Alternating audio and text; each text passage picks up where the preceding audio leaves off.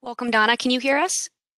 I can. Can you hear me, Sarah? Yep, we can. Thank you for helping me out with that. I No appreciate it. problem. Having a little bit of technical difficulties today, it looks like.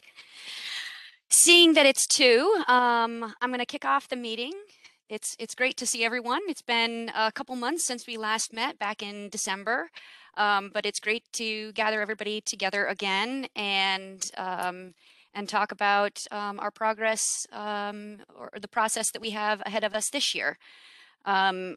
We're holding today's meeting via webinar as a matter of safety and to enable broader participation from across the state. And I will hand it over to Farah Anderson from Cadmus to walk us through some of the logistics for today's meeting, particularly because I think we have a few new council members joining us at this meeting. Farah? Great.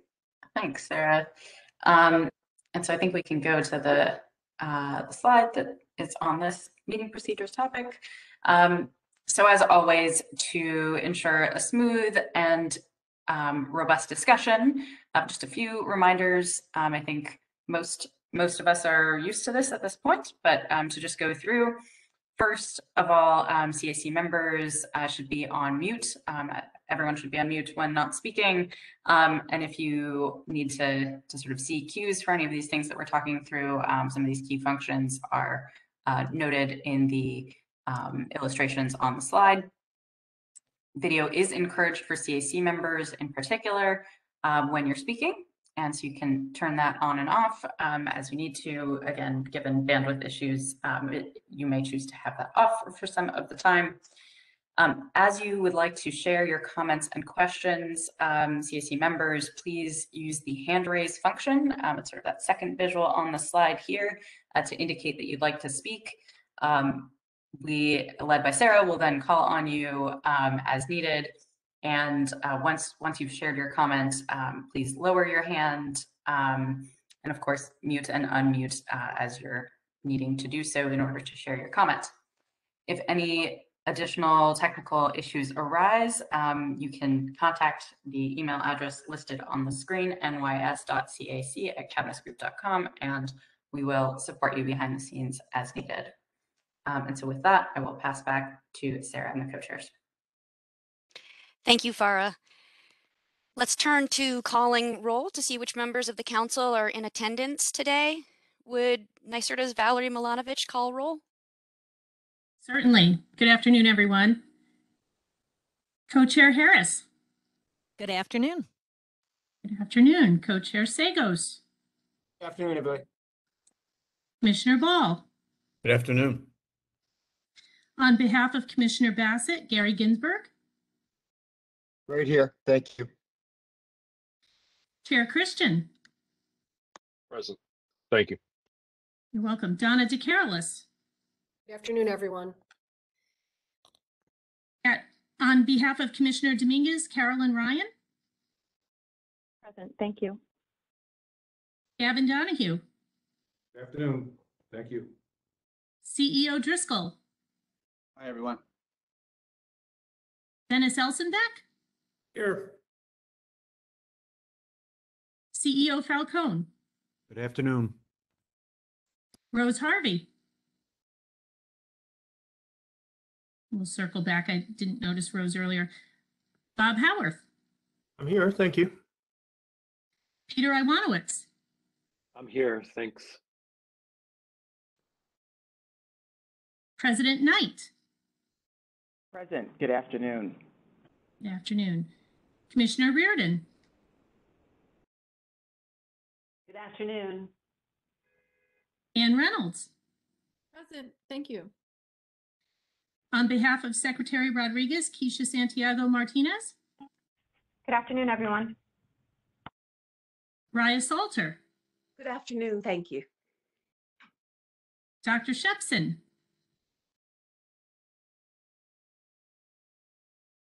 We'll come back. Commissioner Wisniewskis.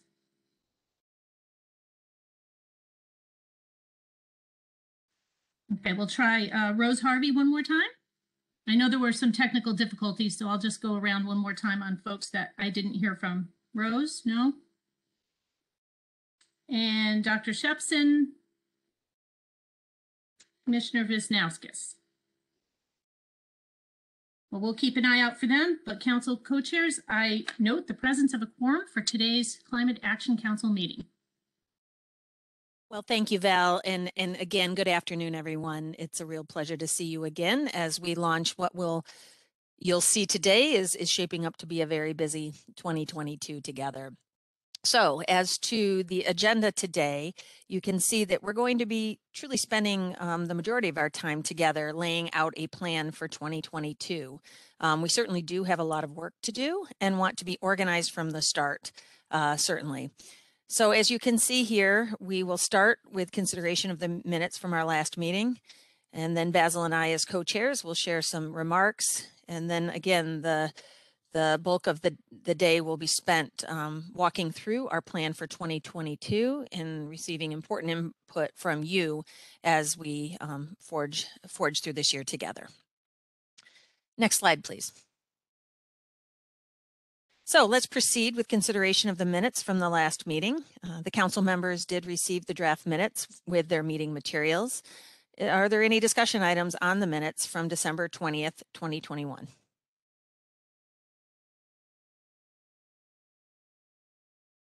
Hearing none, we can move to, oh, sorry.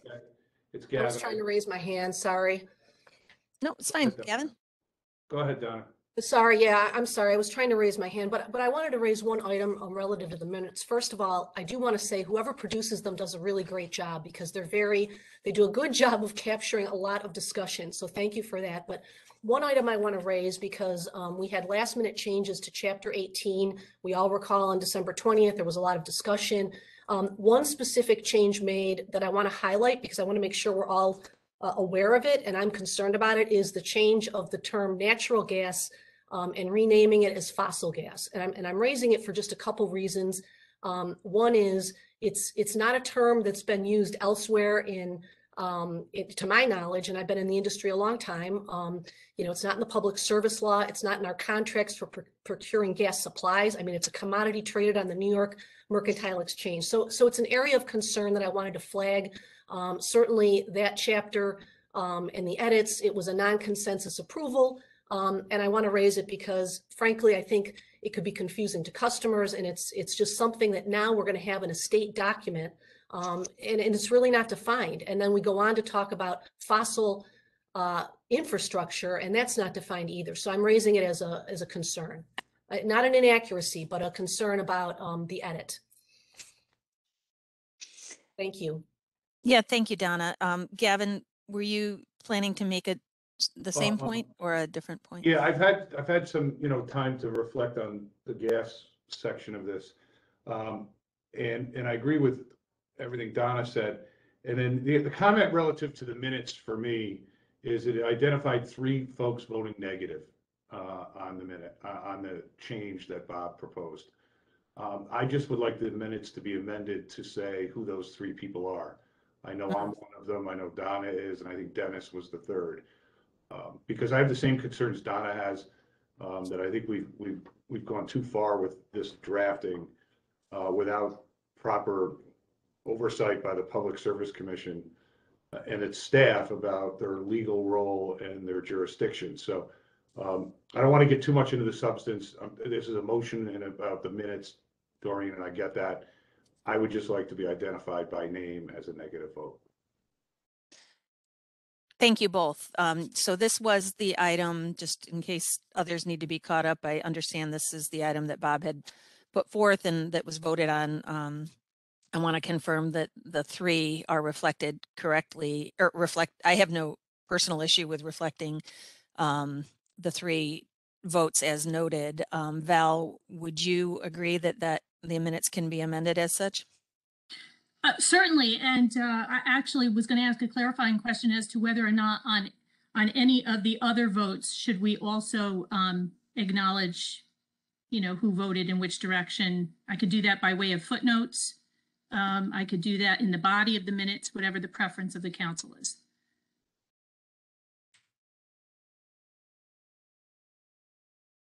I was just suggesting being consistent in our approach. Yes, I agree. I agree. I think that makes a lot of sense.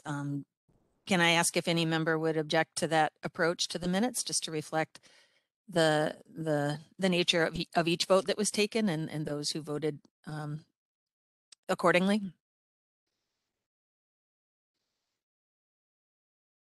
Okay. Hearing none, I think the best approach is to just make that change universally throughout the minutes. And thank you, Donna and Gavin, for bringing that up. Thank you. Any other? Doreen, I've had my hand up for bits, Bob. I'm very sorry. I'm trying. I'm That's getting okay. back into my routine here. Hold on. All right. Yes, please. I just want to respond briefly, and I agree that the minutes well reflect the meeting. On the issue of fossil gas, we did, of course, discuss that in the meeting, and we agreed to it. So I want to be clear on that in the record. And also, the reason that I specifically proposed those changes was to be consistent first with the panel recommendations. The panel recommendations going back, I believe, as far as April of last year, particularly from the Housing and Energy Efficiency Panel, we're calling strongly for that change. And the rest of our draft implementation plan, in fact, made that change. And so the draft of Chapter 18 that we were discussing finally on December 20th was the sole holdout. And part of my logic in proposing that change, which again, we did endorse strongly as a council, was consistency with the panel recommendations and across the other chapters. Thank you. Yeah, thank you, Bob. I also see Dennis has his hand raised. Did you have something to add, Dennis? Yeah, thanks. Again, being someone who came from the utility industry, I know we talked about the fossil versus natural gas, but we're now going into the public side of this process, and I really think we ought to keep with natural gas. It is what people understand. It's what people know. We shouldn't be like rephrasing and then retraining people. I just think we got to keep this simpler and not keep adding more complexity to the conversation. So.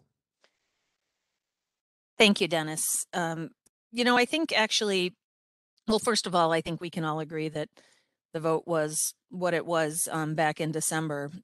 However, I will tell you in one major area that you'll hear from Sarah about and the team later today is really this very topic, and really where we believe we as a council can be working over the coming year together to address what is one of the biggest topics right before us. So I think it is not to say that we've reached the end of the road on that by any means. And I'm personally interested to hear from each of you as to how we can move these topics forward in 2022. So I appreciate everyone's input on the minutes. Donna, your hand is raised. Did you have something additional to say, or should we proceed? Sorry, Doreen, that was probably the hand I tried to raise before, so apologies. There we go. All me. Thank you, Donna. Thank you. So with those amendments as described by Val, I'd like to move to approve the minutes from our last Climate Action Council meeting on December 20th, 2021. So I'll first ask for a motion to approve the minutes, please. So moved. And a second? Second. Thank you. Does anyone disapprove of the minutes as amended?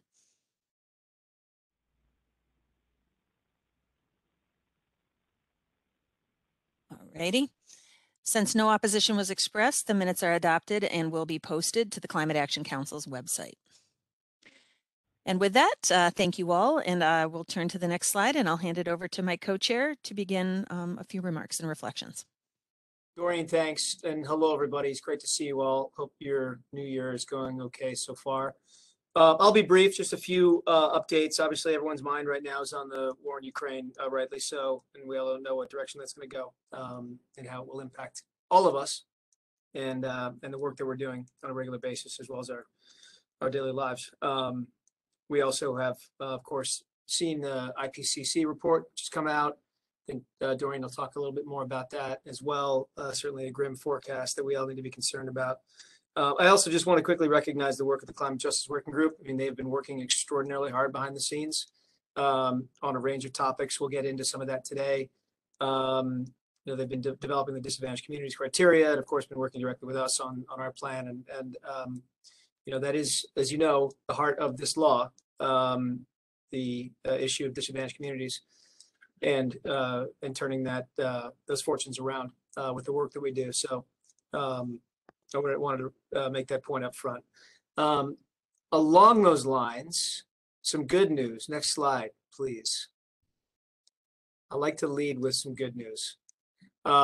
Very happy and honored to have an amazing new addition to DEC, our very first Deputy Commissioner for Equity and Justice, Adriana Espinoza, who comes to us from New York City, was in the mayor's office, and will be at DEC doing really two big jobs. One, diversity within the agency, inclusivity, and two, working with our great environmental justice office and making sure that we have the right policies and procedures in place for all the work that we do. So huge job. She'll be working with directly with Alana, who you'll know very well, and Samir, of course, on the CAC on any issues that pertain to climate justice. But I just wanted to welcome her. She's going to boost our abilities in a significant way. Next slide, please. And you will also hear briefly from her today as well, so she'll have a chance to weigh in on things. Climate Act milestones, very briefly. You all know what we did last year. I think we covered most of this in many of the previous meetings. Again, a very busy year. The Disadvantaged Communities Report, we did the draft scoping plans we talked about, the Just Transition Working Group, the Jobs Study, the new statewide greenhouse gas emissions report, and of course, the two regulations that we were able to put out last year. Next week, we expect to put out the disadvantaged communities criteria and maps. So just to flag to you all, that should be out next week, and we'll find a way to remind you all when that does go online. But again, a really busy 2021, produced some great outcomes, an exciting state of the state and budget from the governor in regards to climate and environment. And continued amazing work out of DEC and or NYSERDA, I should say, and our partner agencies on a range of really important issues. And with that, I'll turn it over back over to Doreen. Doreen. Yes, thanks, Basil. Next slide, please. I too want to welcome Adriana. We're just thrilled to be working with you in your new capacity. It's great you're on board. I also wanted to acknowledge that 3 additional Climate Action Council members have joined. We have Rose Harvey, Ruth Ann Wisniewski, and Paul Shepson, who have now joined the meeting. So welcome to each of you. So certainly before I get into some of the highlights of our State of the State and the executive budget, I do want to take a moment to acknowledge the recently released Intergovernmental Panel on Climate Change, i.e. IPCC 6th Assessment Report, known Impacts, Adaptation, and Vulnerability. And this report represents and presents key findings of the Working Group 2 contributions to the 6th assessment report of the IPCC, and is focused this time on impacts, adaptation, and vulnerability. So much like prior IPCC reports, they are calls to action and update forecasts for the causes and effects of climate change. And this report is no different. It also paints a stark picture for humanity, warning that climate change risks are greater than thought. And in fact, the final 2 sentences of this new report really say it all. And I quote, "The scientific evidence is unequivocal. Climate change is a threat to human well-being and the health of the planet. Any further delay in concerted global action will miss a brief and rapidly closing window to secure a livable future." So it is with that fresh call to action in mind, we certainly can reflect proudly about the climate and clean energy ambition contained in Governor Hochul's State of the State and executive budget proposals earlier this year. I'm not going to go through the elements of these proposals one by one, but will summarize with my firm belief that this package of proposals, both policies, programs, and investments, represent the strongest slate of climate and energy action I have seen in my career here at NYSERDA, certainly, and especially in some of the toughest emission reduction areas that we all are aware of, such as buildings and transportation. And it's great to see that these actions are in strong alignment with the draft scoping plan that we approved for issuance last year and that we all contributed to for public comment. Though that plan is still draft, close observers will note how well this platform conforms with many of the most impactful, no regrets, and yet urgently needed recommendations in the scoping plan. So I feel very optimistic as I look at this policy agenda and look forward to moving it forward together this year with each of you. Next slide, please. Zooming in on some recent activity in offshore wind, I also wanted to lead with an acknowledgement of the recent energy price issues. And hopefully all of you saw the release issued by Governor Hochul just 2 days ago, warning New Yorkers about rising energy costs and directing utilities and fuel providers to work with consumers to provide energy and cost-saving solutions. So I specifically want to thank Chair Christian of the Public Service Commission for his team's leadership in working with Con Edison and the other state utilities to address concerns about bill increases as much as possible. And of course, as I know each member of the council knows, there is only so much that we as a state and energy providers can do to address supply costs, which largely track the price fluctuations of global commodity markets. But that's part of the reason we've been working so hard for approaching a decade to bring new homegrown resources to bear at scale, such as offshore wind. And it has been a banner few weeks for offshore wind milestones, certainly, with the groundbreaking for New York's first offshore wind farm, the South Fork Wind, and a specific congratulations to you, Chair LIPA CEO Falcone, for hitting that milestone. And most recently, with the amazing, I would say, finalized results from BOEM's lease area auction for the New York Bight.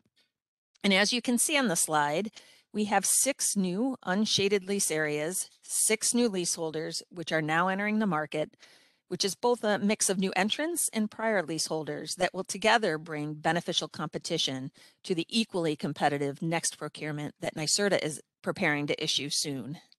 So we're excited to see what these project proposals will ultimately materialize and ultimately the accompanying supply chain and port infrastructure investment opportunities that they will yield, thanks notably to the governor's $500 million commitment in her executive budget. So with that, I will wrap things up with my thanks and pass the mic back to you, Sarah. Thanks, Doreen. If we could go to the next slide, please. Thanks, and actually the next slide as well. So I view this meeting largely as about establishing a work plan for the council for the year ahead, and also setting clear expectations for everyone involved. And so just wanted to take a couple minutes to cover what we'd like to achieve at this meeting. Before I do that, though, I do want to just introduce a couple colleagues. I think you'll recognize at least one of them. Farah Anderson of Cadmus, who is often helping out with the tech check when you first join, as well as Catherine Morris of the Consensus Building Institute, or CBI. They've been involved in the Climate Action Council process to date, mostly on kind of the back end side, also helping out with the advisory panels and working groups. And they have experience in other states and municipalities doing similar planning efforts. They'll be available to assist the council more directly this year. And I expect their involvement will really help the council have a very successful year, successful and productive year as we move towards the final scoping plan. So just wanted to introduce them to you just briefly. We'll hear more from Catherine a little bit later in the meeting. And both of them might chip in or jump in if I'm missing anything as we go over these slides, because a lot of the thinking that has gone into this was also done alongside them. So with that, I'll turn to the objectives here. So we want to review and discuss the activities that are ahead for the council and offer a proposed schedule for the council to consider. We also want to align on the key topics that the council needs to land in terms of a consensus position, and understand what processes could be helpful in supporting the deliberations, as well as the decision-making process. We'll also discuss the public hearing schedule and the public comment period. So really, just to sum it up, we're trying to get alignment on what you as the council want to cover for this year, and we're here to try to help facilitate that. So we could go to the next slide, please. And actually one more. So starting with the activity plan overview here, I want to start at a high level describing what's envisioned, and then we'll get more detail as we go through this slide and others here today. So I would say that we had a very successful year in getting the draft scoping plan out on the timeline prescribed in statute last year, but I can't imagine I'd be the only one that would say that the end of the year was a bit more hectic than I would have asked for. So in an attempt not to repeat that, we're offering a suggested rough phasing of the work before the council. So there might be some adjustments to the specific timeframes that we have here, or maybe even like a little bit of overlap or fading from one phase into the other. But what we're thinking of as the first main phase of work is really the information gathering. Then we'd move into more discussions and deliberations of the council before moving into the final phase of the year, which we're suggesting is the drafting and finalizing the scoping plan. So the information gathering phase, it would include the public comment period and the public hearings. We would also re-engage with the Climate Justice Working Group to advance our approach to operationalizing equity and climate justice. We'll also circle back on that in a little bit more detail later on in our agenda here today. We'd also launch communications and public awareness and educational material and initiate any expert engagement that is needed. In the following discussions and deliberations phase, we'd move into considering the input and feedback received in the prior phase. And this would be as the council holds meetings to discuss and advance the topics where the council has not yet reached consensus. We would also fully roll out communications material and continue any expert engagement as is needed. And the goal of this phase would be to get as close as possible to a consensus position before moving into the drafting phase, where we'd document the council's decisions and finalize the plan. It may seem like we've got a good chunk of time in this last drafting and plan finalization phase, but I really do believe that something along these lines is necessary, particularly if you think about we'll have a pencils down date that would need to incorporate the required 4 to 6 weeks approximately for the final technical editing and layout of the final plan in advance of the January 1 deadline for release of the final scoping plan. But before I open it up to discussion, I want to step through some of the activities in a bit more detail just to help frame out what's before us this year. So if we could go to the next slide, please. Starting first with the Climate Action Council meetings, we'd expect that you'd meet at least on a monthly basis, and that would be necessary for the full council to discuss any open issues and make decisions as to the content of the final scoping plan.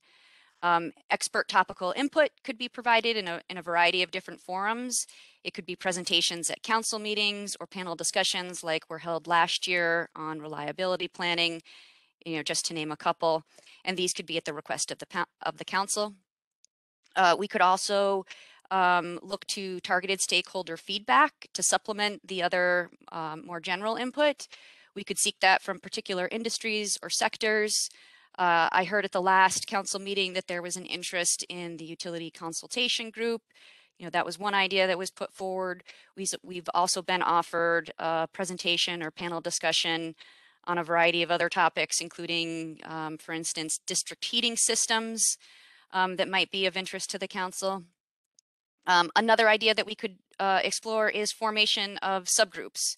And those subgroups could be charged with answering particular questions or gathering information and developing particular recommendations that would be brought back to the full council to consider. If we could move to the next slide, please. And as was mentioned earlier too, I think it's really important to highlight the Climate Justice Working Group feedback that the council received last year. As you'll recall, the working group joined us at public meetings in June, July, September, and October, providing feedback on the recommendations from the advisory panels and other working groups.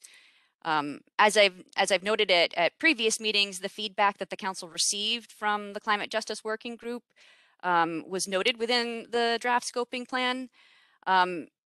In some cases, this requires, I would say additional council discussion and decision making as to how they would like to address that feedback, and that could also be informed by public input. But to help ensure that the Climate Justice Working Group feedback is appropriately considered by the council, I just wanted to let folks know that the state staff team is providing a consolidated summary of where the Climate Justice Working Group feedback is contained within the draft scoping plan. We can provide this to both the council and the Climate Justice Working Group so that they can see where their feedback was incorporated and how it was incorporated. And the council can also work to determine how to proceed with further incorporating that input into the scoping plan or modifying any of the current existing strategies there.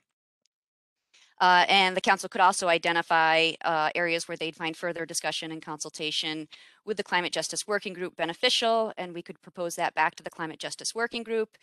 But of course, I would also say that the Climate Justice Working Group, as anyone, is always welcome to provide additional feedback to the council that they feel is necessary and should be considered.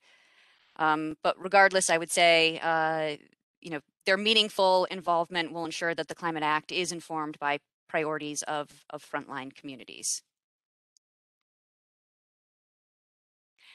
Next slide, please. Yeah, Sarah, maybe I'll just add sure. one element to that, and just to underscore, I think you hit it right in terms of meaningful, but just to underscore it, I mean, this really is, this is an important aspect of what we're doing. This isn't a check the box. I know we all are very busy with our regular jobs in addition to this, but the working group has done an enormous amount of work.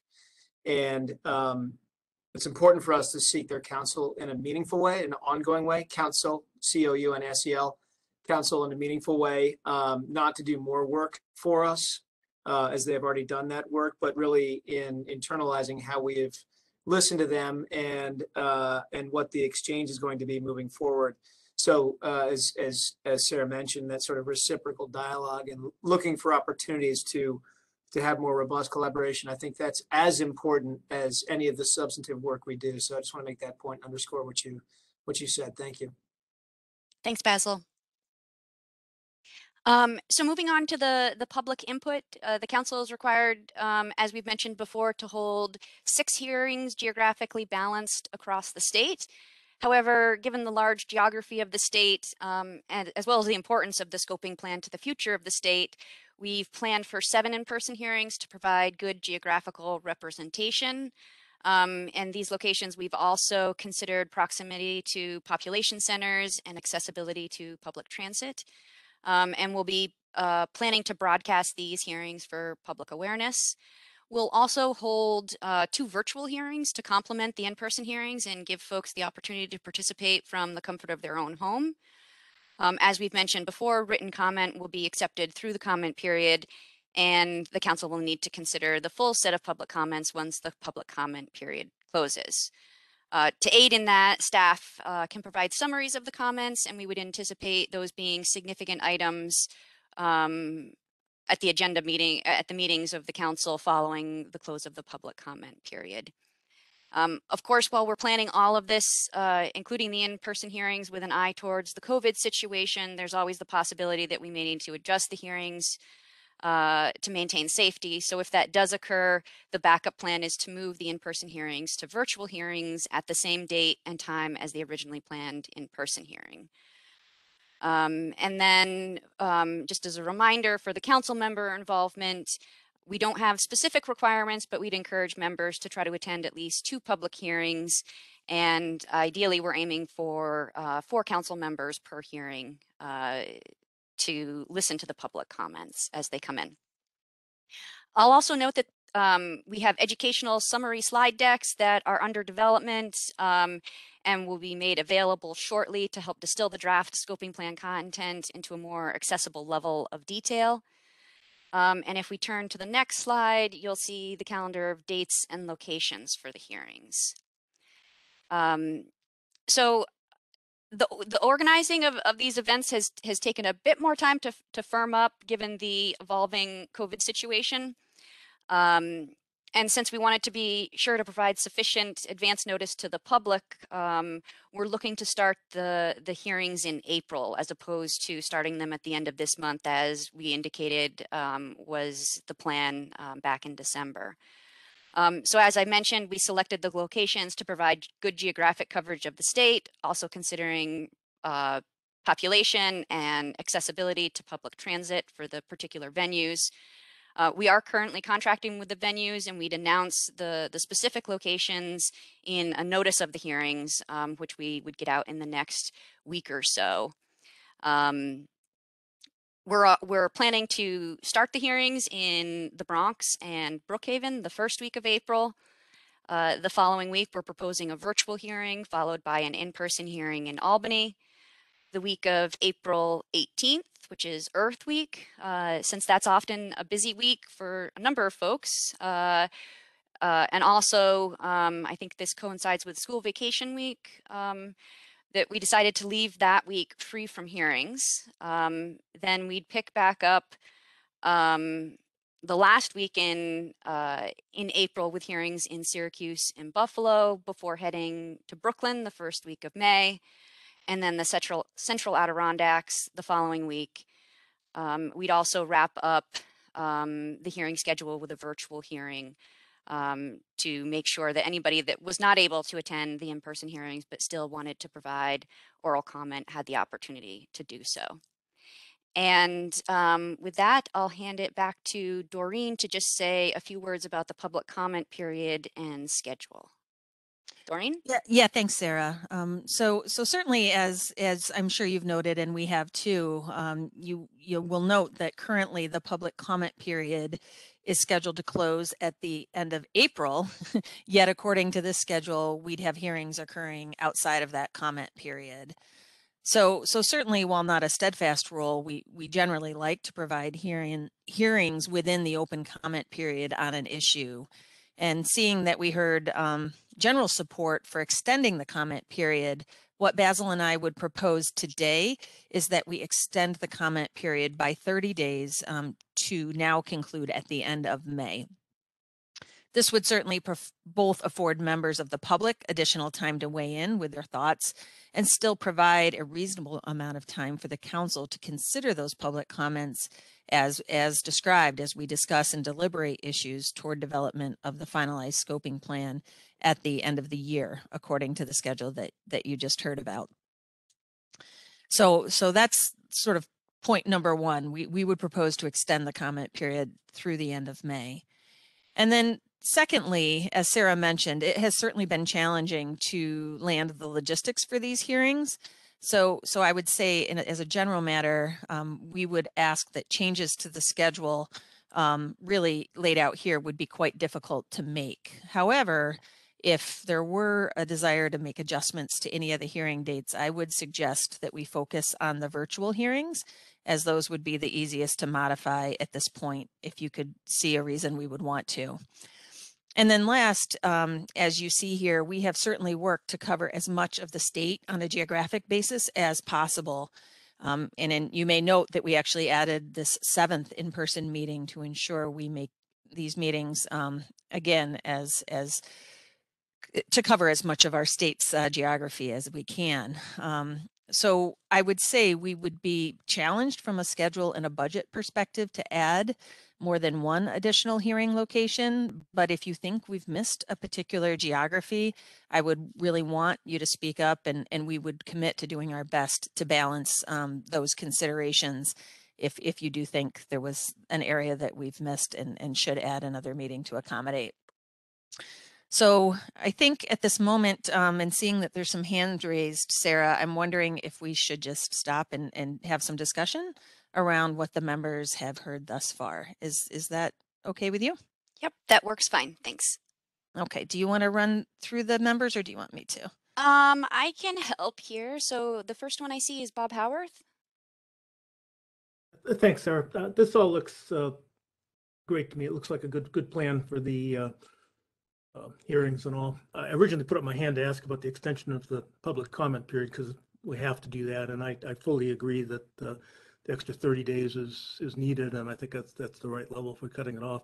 My only remaining question is a little bit orthogonal, but as we move forward with Climate Action Council meetings, will those be virtual or they will be in person? For those of us who live 4 to 5 hours from Albany or New York City, it's important to know fairly early on. Thank you. I'd say for now, well, right now obviously this meeting is being held virtually, but I do anticipate that at some point this year we would be meeting once again in person as opposed to virtually. We've got authorization from, I think it's Peter Iwanowitz could correct me on this. I think it's Chapter 1 of the laws of 2022 that allow us to hold the meetings virtually. But depending on when the emergency declaration is extended through, it's possible that we would lose that and we would have to be, we would then have to go to meeting in person. But we'll try to let folks know in as much notice as we have and as we're able to give you too. Okay, thank you. That's great. Yeah, Bob, the current executive order, I think, expires within the next week or two. So we'll be at another decision point, but it could be extended. Donna, I saw your hand up. Yes, thank you, Sarah. Thank you. I too had my hand up to ask about extending the comment period, so that was answered. Thank you. I wondered if you thought about June 30th, and I know there's pros and cons, so that's one question. Only because I do still think that many are just unaware of this. So just wondered about that. My second question would be, how will the CAC receive feedback from the comments that are made during the public comment period, not the hearings, but during the comment period itself? And maybe you were going to get to that later, but I think you said they might be summarized. Are they going to be posted somewhere? How will we receive those? And then the third one, I wondered, how will these hearings be conducted? Is there some, who presides over them? I mean, I'm familiar certainly with public hearings in the realm of the Public Service Commission, but I'm not sure how these are being conducted. Is it first come, first served? Do people stand in a line? How would they work? All right, you've got a lot there, so please stop me before I move on if I don't hit all of those. But in terms of considering a June timeframe, an end of June timeframe for the comments, I'm not sure if Doreen or Basil wants to weigh in here, but I would say there's a lot of work before the council. And while I do see value in extending the comment period, I think we have to balance that with the appropriate amount of time for the council to consider those comments. I don't know, Doreen or Basil, if you have any more kind of a direct response to the actual time frame here, though. Yeah, I mean, I would say I agree with you, Donna, that we need to talk to New Yorkers and New Yorkers all across the state, and the balance of meetings here that we've proposed, as well as the extension of public comment periods, I think will get us a long way toward that, but not all the way, of course. So I think we're welcoming of ideas on how we can communicate out more effectively. It is a Herculean task to do so, to reach all concerned New Yorkers. But adjusting public comment periods could slow us down on the back end, and then ultimately put us and our staff in a bind on, doing those summaries and getting that work out to you in advance of the slowdown season in August. So I think we'll take whatever input you have on this and consider it. But if there are other ways in addition to what we've proposed here that can help us perform that really important communication, I think we're all open arms to any of those ideas. Thank you. And just rounding this out, Donna, I think the one thing that's on my mind is, I think let's see also how May goes. If if we're collectively feeling differently in a couple of months, I'm not against revisiting that date Yeah. for sure. But I think where we sit now, this is just the most rational approach that we can take for the balance of reasons just described. Thank you. I understand the balance. Thank you. So Donna, your next question was about posting the comments. So what we've planned for is to post all of the public comments after the close of the public comment period. We will post them publicly. However, there's frankly, it's a little bit of a resource issue trying to manage the kind of the real-time posting of them. We do need to review the comments to make sure that there's no personal or sensitive information or any inappropriate language before we post those. So we are planning on posting them to the Climate Action website following the close of the public comment period. However, you have raised this before too of, as a council member, how can you review these more real time and not just rely on the summaries from staff? And that's completely reasonable. And we're working on providing access to a SharePoint location where we're housing all of those comments. So I will be in touch with members shortly. I would say within the next week or two with information of how to access those. And then the final question I think you had was about the format of the hearings. And so what we were thinking for those is that we would start them by having a brief presentation on the overview of the scoping plan. That would probably be about a 20 or 30 minute, really just trying to make it clear about what the scoping plan is and isn't and what the process is. And then we would turn to just open it up for what most folks would think of as a traditional hearing along the lines of something the PSC would do, where it would be first come, first serve, with residents coming up and, basically when they got to the hearing, they would sign up if they wanted to make a comment, and we'd have microphones around the room where we'd go to them, allow them to make a statement, and really the mode of the council members in attendance would be listening mode, to really respect, to hear everything that was being said. If there were clarifying questions that council members felt were necessary to fully understand the comment, we could those could be asked, but really this is about providing the space for the public to comment.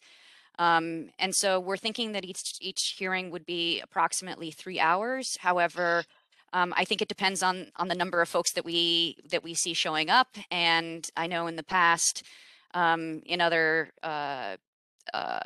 involvements like this, that we have extended, we don't do a hard cutoff at the end of the hearing if there's a few more people to speak. So we will we'll be kind of addressing that on a case-by-case basis. But all of these details and the information for to where to get the latest information on the hearings, should anything be switched to virtual from an in-person hearing, we would post that on the Climate Act website at climate.ny.gov. Donna, did I get all of your questions? You did. Thank you very much. Yep. Sorry to take so much time, and I do appreciate it. Thank you. No problem. The next hand I saw was Peter Iwanowitz. Yeah, thanks, Sarah. I appreciate it. Sorry, my hand widget thing isn't working, but I'm glad the chat feature is the workaround. Thanks. I wanted to just make a comment, and I agree with Donna that the comment period should be extended, but maybe an alternative would be to have it 30 days after the last hearing.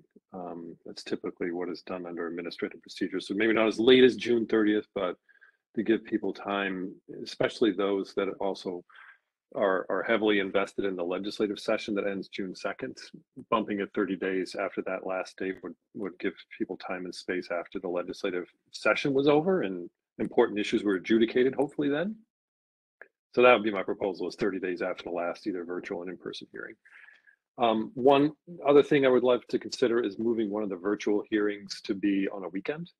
I know that's not typically something we do in government world, but the Climate Action Council is a little bit different, and give an opportunity for people to attend a virtual hearing on a weekend might be worth our time and energy to encompass everything.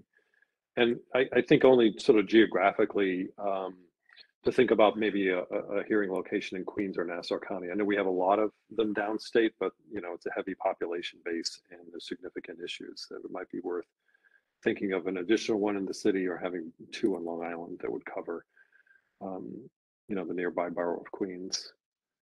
And then I just was curious as to the details of, you know, the virtual hearing for the in-person. You know, virtual hearings, registration required in advance, and will we be communicating to folks technical support?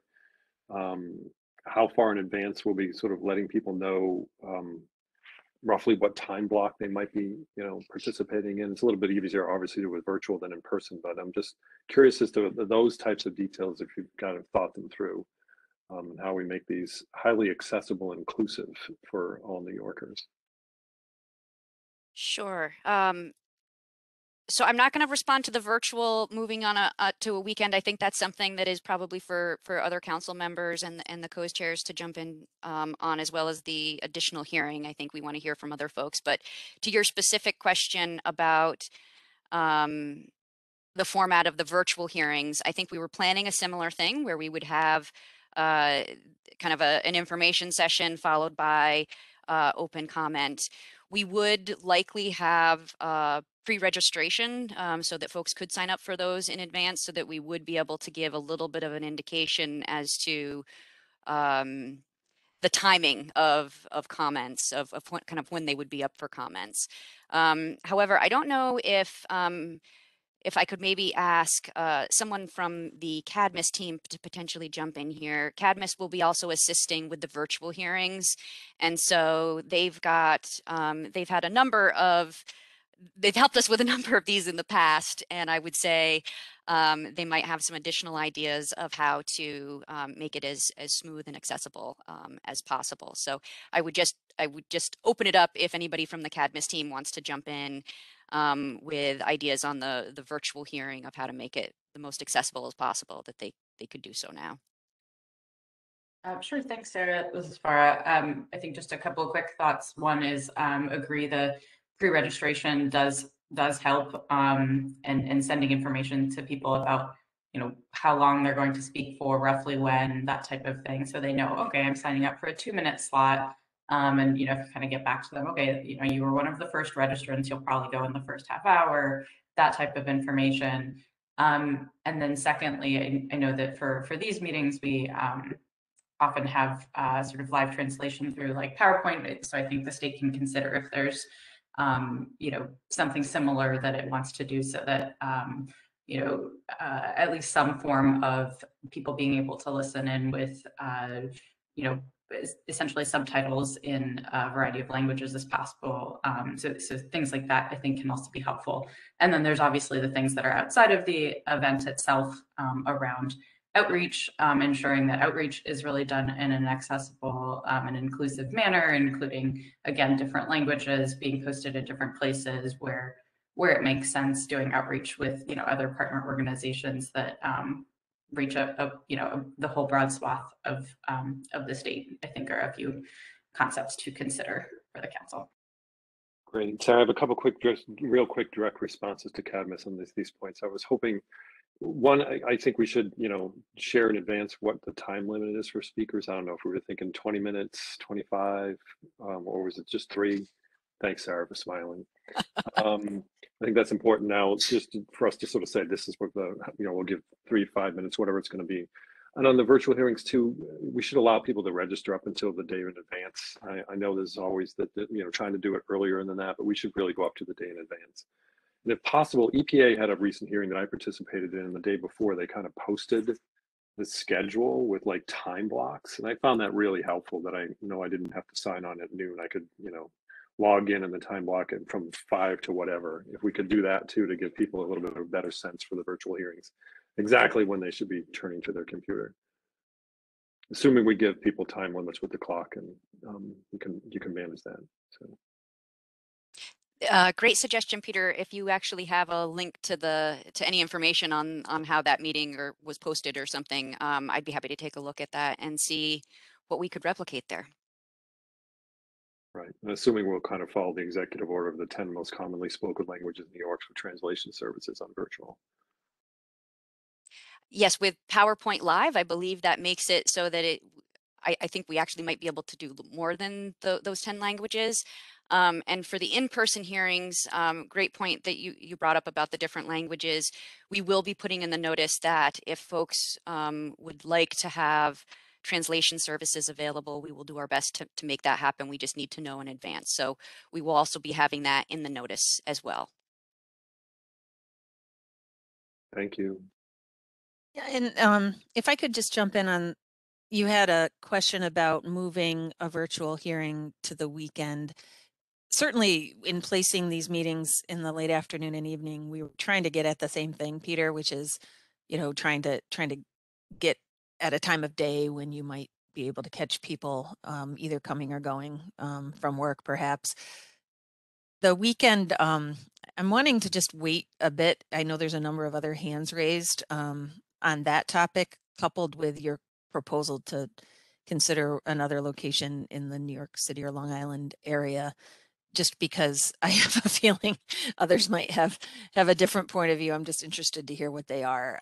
We do have, as I had indicated, some budgetary and timing constraints here. So if we could just sort of log that for the good of the order and see where others land, that would be helpful to me. As well as the extension of the comment period, or is that? Yeah, the extension of the comment period. Yeah, I'm interested to hear what others have to say on that one. Obviously, we landed where we did for the balance of issues that we described, but I think those three are issues that others will probably have input on as well. So maybe let's just continue, and hopefully, Sarah, you or someone else is keeping, or maybe Farah is keeping sort of notes as to where everyone's landing. So if it's okay with you, Peter, let's just hear from others too. Doreen, maybe I'll just quickly weigh in on the on the weekend point. I mean, I'm happy meeting 24/7. I don't really care. Whenever we're adding things on weekends, I always worry about staff who have been frankly nonstop on this since November or earlier. So just as a variable to consider, if there are other ways to reach, Peter, that important point that you're making about equity and ability for folks to dial in and be part of this. Just want that to be out there and folks to consider that. Thanks. Yeah, it's also a good point, Basil, in that we are all, you know, a large number of us will be hitting these events 4 to 7 p.m. for a month, right? So it's a big lift for all of our staff over a period of 5-6 weeks. So I think we just have to sort of think about this in a balanced manner. So I see hands up for Raya, Ron, Dennis. I did see Gavin's, but I think that might be down now. And then Donna. So in that order, Raya? Hi, thank you very much. So certainly I am supportive of extension of the comment period, you know, as far as practicable, all best practices that, you know, have to do with meaningful engagement, be it in person, be it virtual. You know, I think we've come a long way since the pandemic, and there's a lot that we can make sure that we incorporate. And so thanks everyone there. I do think that we've missed an extremely important area in terms of hearing location, and that is the Mid-Hudson and Southern Westchester in particular. In particular, because as we know that Southern Westchester has the highest percentage of disadvantaged communities outside of New York City in the entire state. It's not easy to get from, you know, from the Westchester region to Long Island to go to a meeting in the city. So I certainly request that we have a meeting in that area, say a White Plains, potentially Yonkers, a place like that. So thank you very much. And I could accommodate a weekend as well. I know it's very challenging, but as part of a, you know, a public engagement strategy, we have to be able to meet people where they are and at the times where they are, or else we won't have a meaningful engagement. So that's my comment there. Thanks, Raya. Ron? Yes, can you hear me? Yes, I can. Sorry, Okay, I thank went you. on mute just as you were Carolyn going and I off mute. Yeah, Carolyn and I are tag teaming here. So I actually too was going to raise the issue about Mid Hudson, but more kind of looking at the corridor. So I-90 is well covered, I-87 is covered, but the whole I-84, 86, 88 corridor has nothing. So if it's virtual, I'd be fine with that, but something targeted towards the southern tier and the Mid Hudson region, because when you look at the map, that is glaring. I'm not suggesting it necessarily has to be in person, but I think there's a lot of manufacturing along that corridor that will be impacted by the scoping plan, and we should be basically ensuring we're gathering that feedback. The other comment I was going to make is in terms of the virtual meetings. I understand the reasoning for having the 5 to 7 meetings or 4 to 7 meetings in terms of in person, but I would recommend one of the virtual meetings be in the morning. I'm concerned that we will be missing critical elements, including of disadvantaged communities that may work overnight shifts and won't be available from a 4 to 7 or whatever the time frame is. So those are my 2 comments. Thank you for consideration. Thank you, Ron. Dennis? Thanks, Sarah. Sarah, we talked a little bit about the subtopics. So I kind of missed, and you had mentioned that one of the ones, as an example, is district heating. Is that a conversation we're going to have later on this meeting, or should I be providing input to the type of topics now? So I think the topics we want to hold for just a little bit later in this conversation. Okay, no, I'm good with that, because I some of it is, I think some of those subtopics I'd like to see earlier, because it should be part of what public feedback is all about. So I would just do that. And the other thing is, and I know Doreen mentioned the 6 gigawatt goal that came out of the governor's state of the state.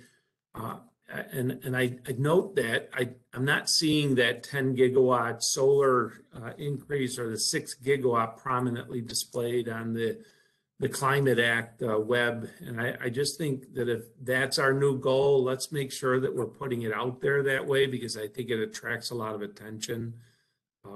Unless I've missed it, and of which I'm reading far too much stuff lately. So thank you. Thank you, Dennis. Donna, your hand is up. Is that a new hand? Thank you. Yeah, just one other quick thought, and it was on locations of meetings, as others have suggested other locations, and I aligned with Ron separately, which was I wondered about the southern tier as we think about areas that maybe we should be trying to hear from that look like they may not be, we might not be hitting. So thank you for thinking about that one too. Thanks, Donna. Rory. So I want to echo what Donna and Ron have said about the southern tier, and also what Raya mentioned about Westchester. I think having meetings in those areas would be helpful, and they are obvious areas where I think that there's a need. However, I'm also recognizing that staff is limited, and this would add potentially a significantly higher burden. One alternative I want to suggest with the in-person meetings, is it possible to make that a hybrid meeting type, where you can attend in person, but you may observe from a distance? I only suggest this in part that may allow for greater participation, give more people opportunities to at least hear early on what's happening if they can't speak at a particular event, say the one in the Bronx or Brookhaven. They might be able to watch and then make the decision to speak at a subsequent event. So wanted to suggest that as an option for potentially enhancing and increasing participation by turning these in-person meetings into hybrid in-person virtual meetings as well. Thanks, Rory. That's sorry if that was an important point that I meant to mention earlier. So if I didn't, I'm sorry about that. We are intending for the in-person hearings to be broadcast, so they'll be webcast in some form so that folks can watch them and hear them from home. But I will say, just to be clear, we're trying to stay away from the hybrid version where folks at home can also be commenting at the in-person hearing, just because when we've tried to do that in some other meetings with audio in multiple places, we sometimes have some technical issues. So what we're trying to do is it'll still be just the in-person attendees able to provide public comment, but they will be webcast so that folks can listen to that, as you mentioned. Gotcha. Thanks for that, Sarah. Yep.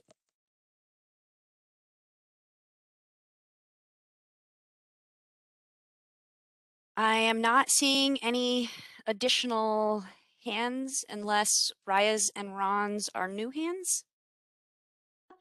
Back to legacy hand. I forgot. It's been a while. And I'm not sure. Oh, sorry. Please, Sarah, go on. I was going to try to summarize what we heard or attempt Yes, to. I was gonna go there too. So Go for it, Sarah. I'll give it a shot, but please jump in. So I heard Peter suggest, well, maybe we want to take these kind of one item at a time. So in terms of the comment period, I heard Peter say that he was suggesting 1 month after the last hearing. I didn't, according to my notes, I think hear any other recommendation in terms of extending that. But so that's, I guess that would be on the table. Do we want to extend through the end of June, or even 30 days after the last public comment? Doreen, do you want to take these one at a time, or should I just summarize the other points? I think, too? yeah, why don't you just summarize them all? I think in the end, we're going to have to sort of come back on this, but why don't you summarize all of them, Sarah? Thank you. In terms of additional locations, I heard a suggestion for the southern tier by Ron, that Donna seconded that. I also heard Raya mention Yonkers. Shoot, and someone, Peter also mentioned another one potentially in New York City or on Long Island. Oh, I just said also potentially White Plains are also capturing the central Hudson region. Okay. Thank you, Raya. White Plains would probably be better than Yonkers. Okay. And then the virtual hearing, about moving that, I heard one that we should move at least one of the virtual hearings to a weekend. And I heard another suggesting that we move the virtual hearing to a morning time.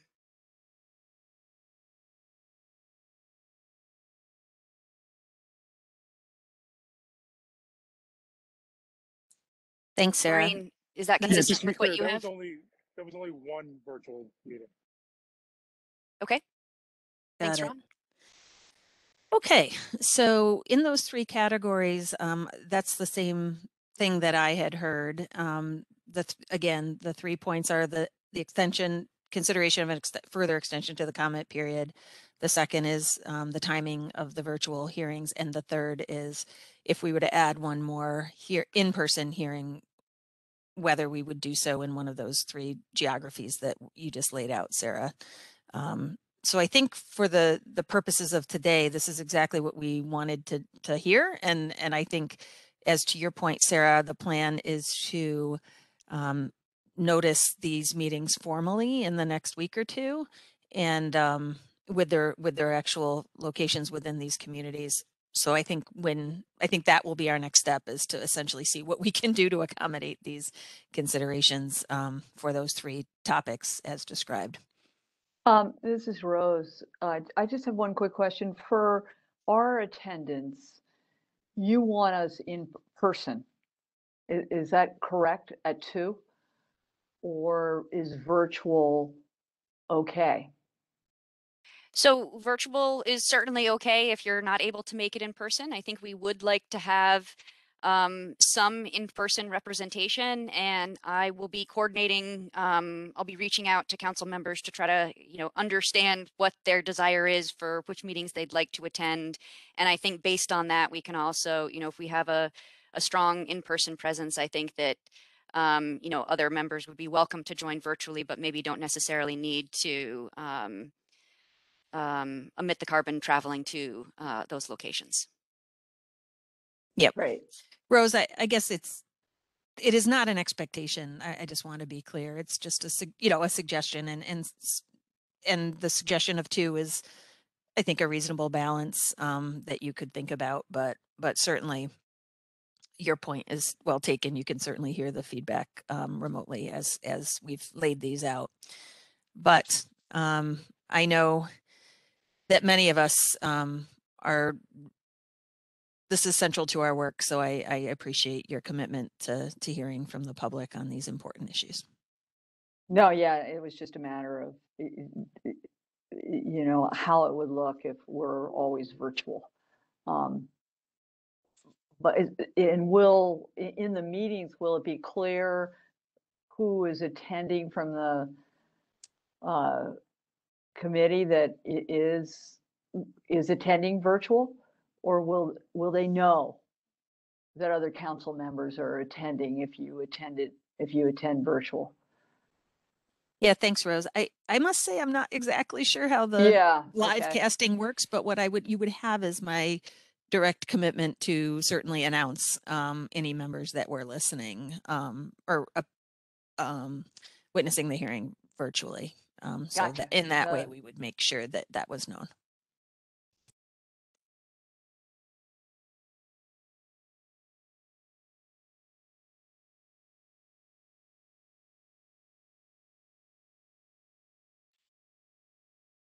Doreen, did you want to address any of the other issues about the virtual hearings, about moving those or not? Yeah. So the thing that I need to do a little research on, and in fact, I'm interested to hear from Adriana and others about this, is really, I actually am not sure how to get, we all share the objective of broad participation. I don't have the particular expertise to know if morning or night or weekends or weekdays, like what is actually better. So my personal goal is to just educate myself a bit and frankly, accommodate whatever will result in that desired outcome most effectively. So I think my opinion is I've really appreciated the feedback, but on those 3 topics, what I think we should do, Sarah, is just reconvene, as state representatives and sort of see as much of this as we can accomplish, and then certainly share that with the members in the next week or 2 as we prepare to issue the notice. Understood. Thank you. Okay, so with that, we've got just a couple additional slides left in this section. So if you could go to the next page, please.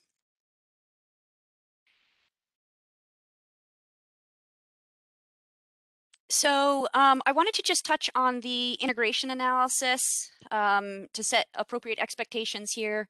So of course, we know that the integration analysis scenarios have been developed or incorporated into the draft scoping plan, and that these can continue to serve as a foundational knowledge base to inform the final scoping plan.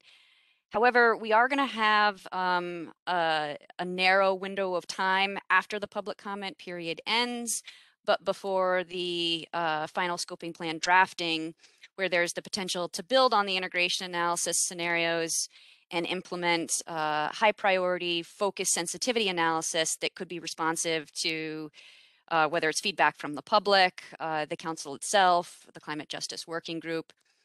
So in order to complete those focus sensitivities in time to inform the council deliberations, priorities for the dedicated additional research would need to be finalized well within the second quarter of this year.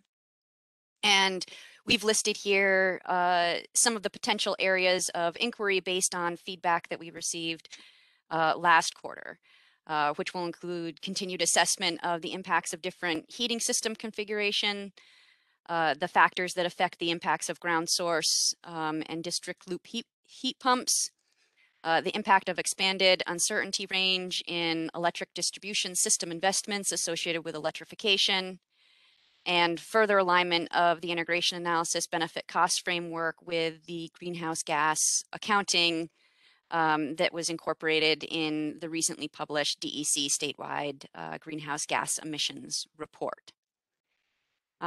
Going to the next slide.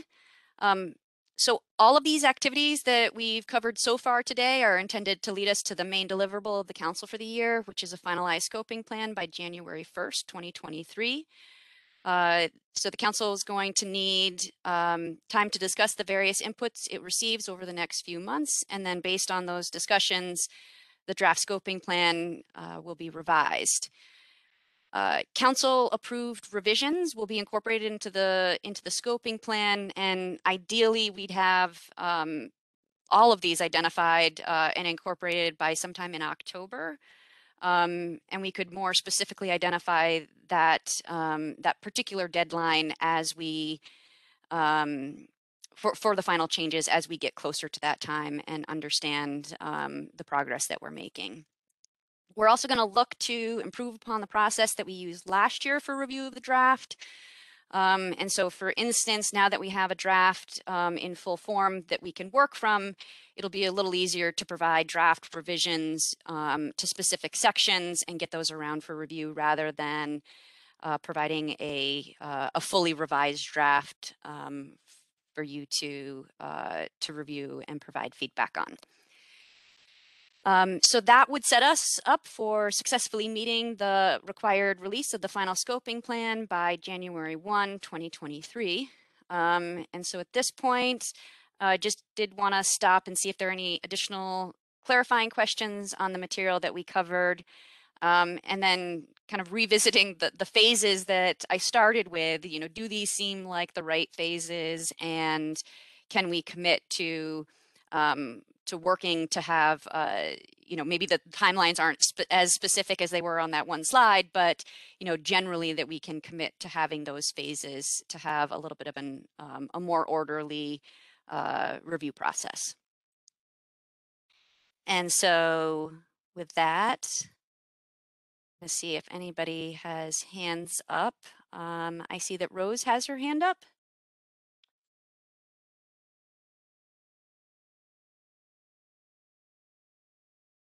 Rose?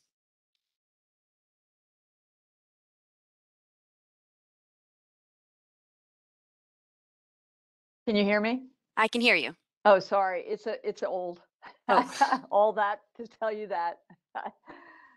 All right. Thank you. Bob Howarth. Thanks, Cesar. First, I'm really pleased to see that you've included the further analysis, technical analysis of some of the details of heating and the district heating and the ground source versus air source stuff. Is you know, this we discussed some in the fall. I think that's really important to look into and really need some critical analysis and discussion. So I'm delighted by that. The only thing I really don't see though in your plan is discussion of economics beyond the cost benefit analysis. You know, issues of how we pay for things, issues of carbon fees, et cetera, seem to be absent from the discussion. So I'm wondering if well, it seems to me that needs to be part of our discussion. Let me say that. Yep. Very good point. The next phase is getting into the topics, and that is one of the topics that that we've teed up. So certainly can take your input there too. Okay. Well, thank you for highlighting the heating aspect. Yep. Carolyn?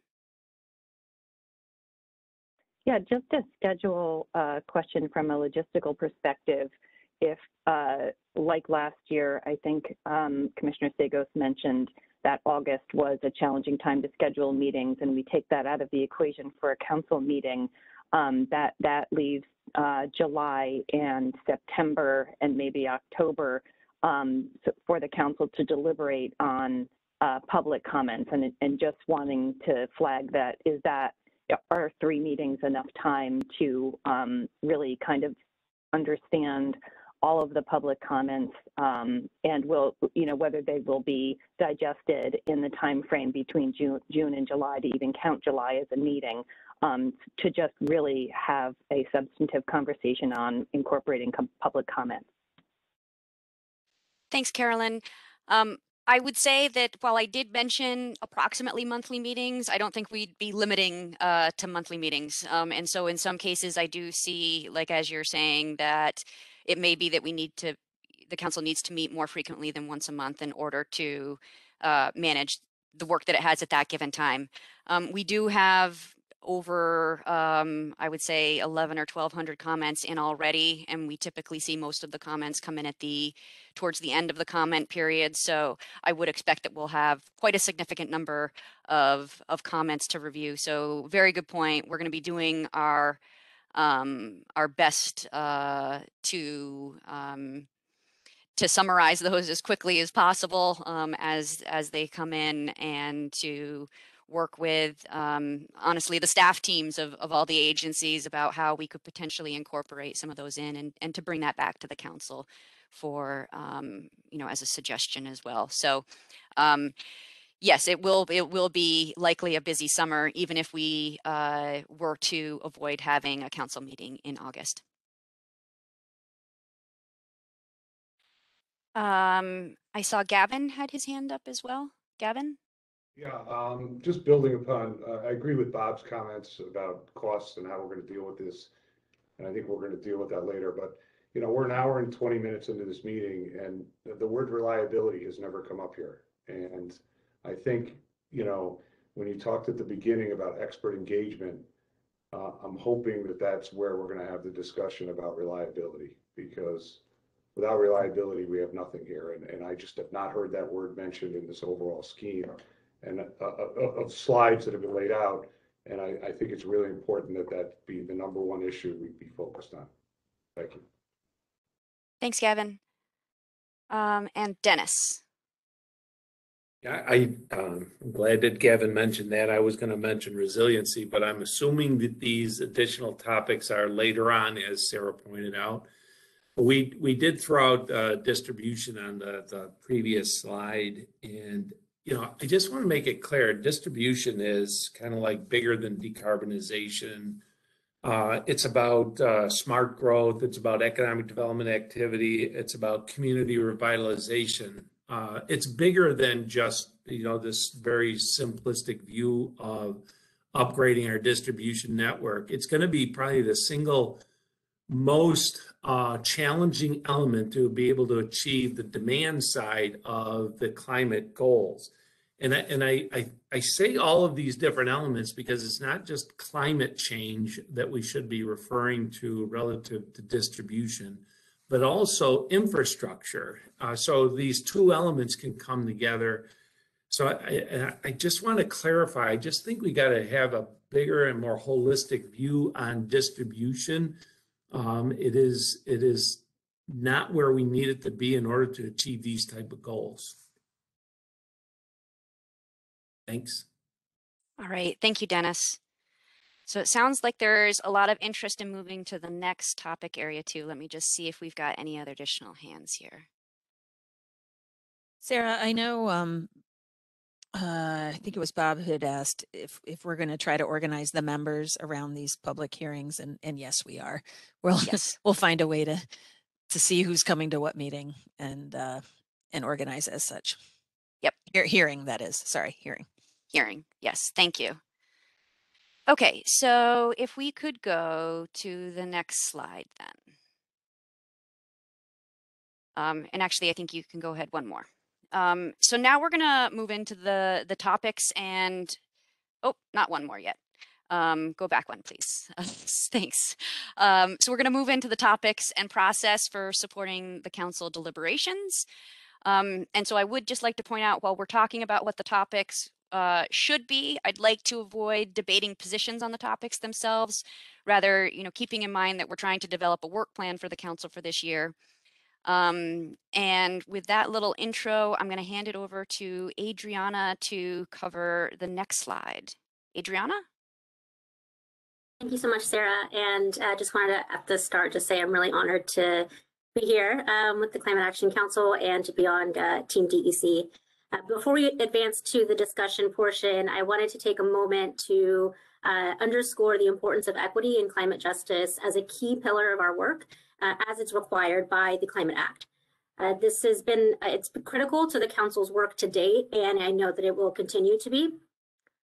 Equity and climate justice is an overarching lens to be applied consistently to all topic areas. And as mentioned previously in the meeting, the work of the Climate Action Council this year will include advancing the integration of equity throughout the scoping plan and ensuring that it's central to the council's decision-making processes. And so as the council approaches the topics that have been set aside for further deliberation, a couple of questions to consider. How will equity and justice be considered and weighted in Climate Action Council decision-making processes? And what role should the Climate Justice Working Group have in shaping that approach as partners in this work?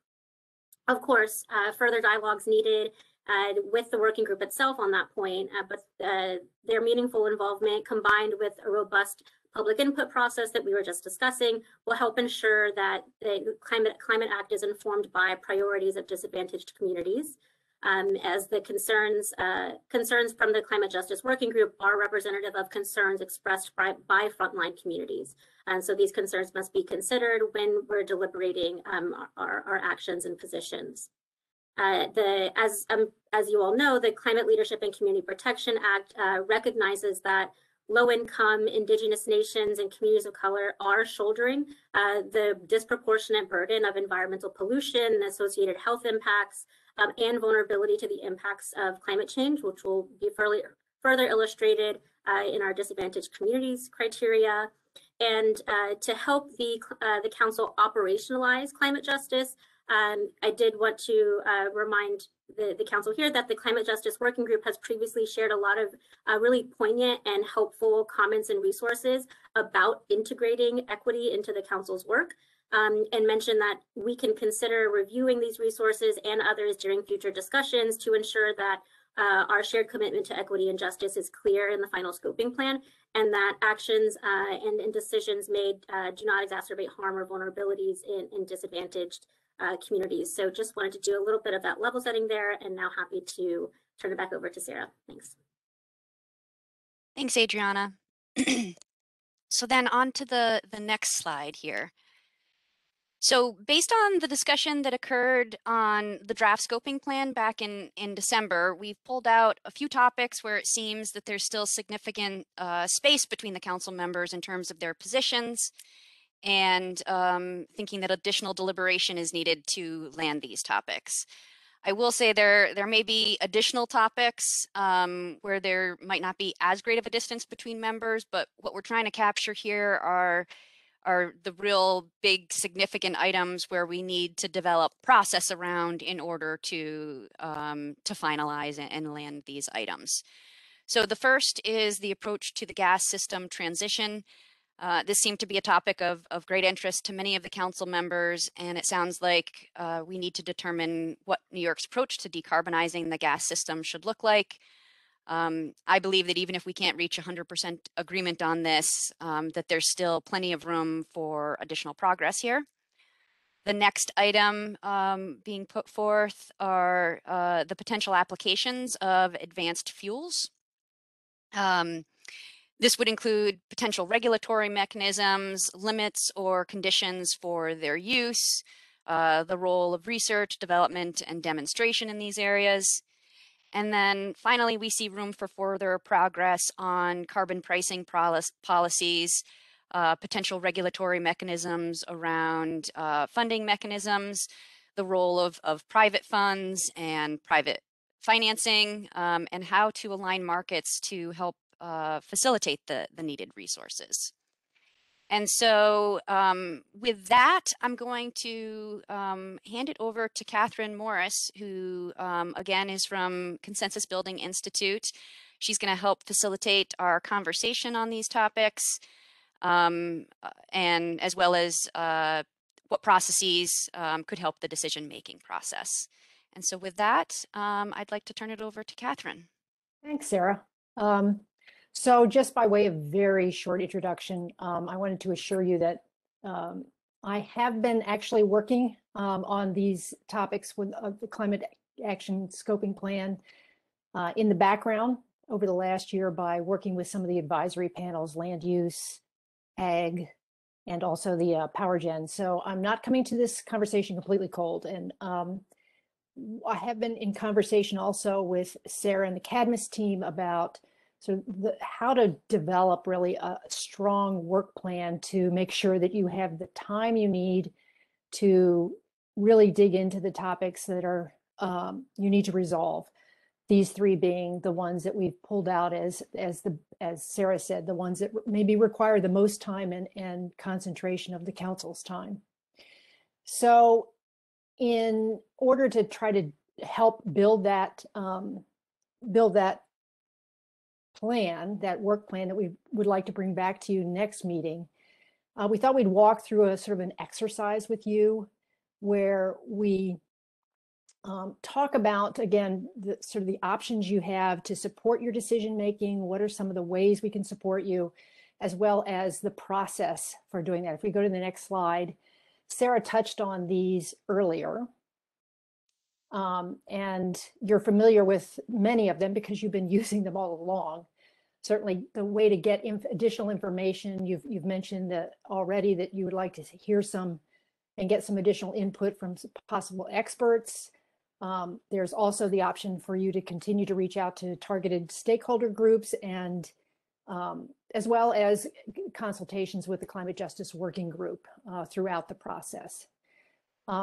There may be some topics where you do in fact need some very targeted research. I mean, integration analysis is one option where if you prioritize some specific things that they can run through sensitivities, that's available to you.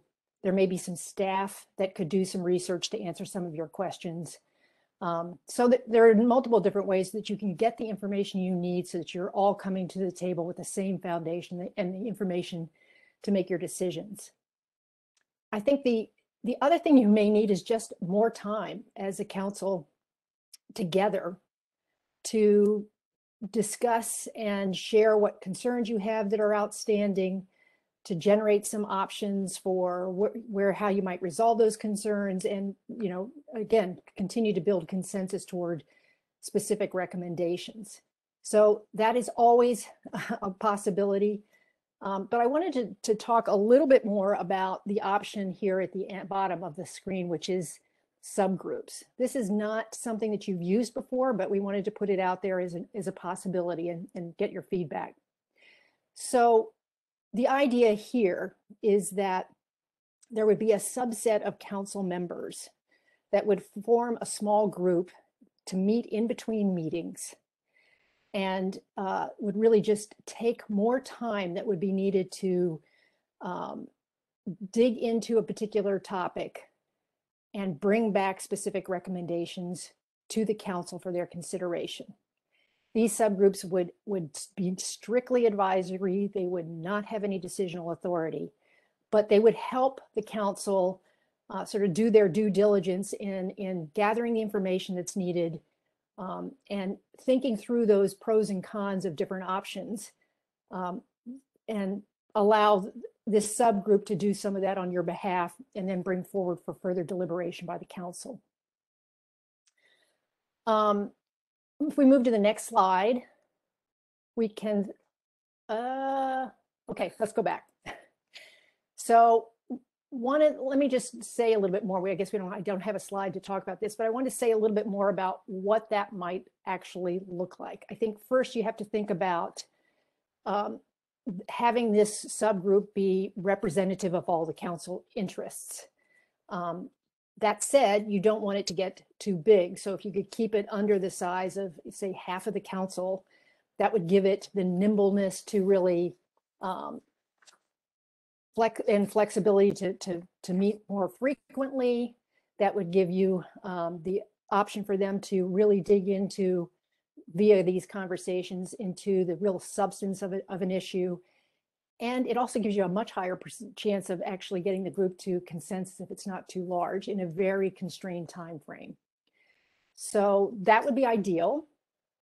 The group would be given a specific charge by the council where they would be asked to answer a specific question or develop recommendations around a specific issue. So the council drives the scope of work of the subgroups. And then they, the group goes about the business of doing the same type of deliberations, really parallel deliberations with the council. They would gather the information they need.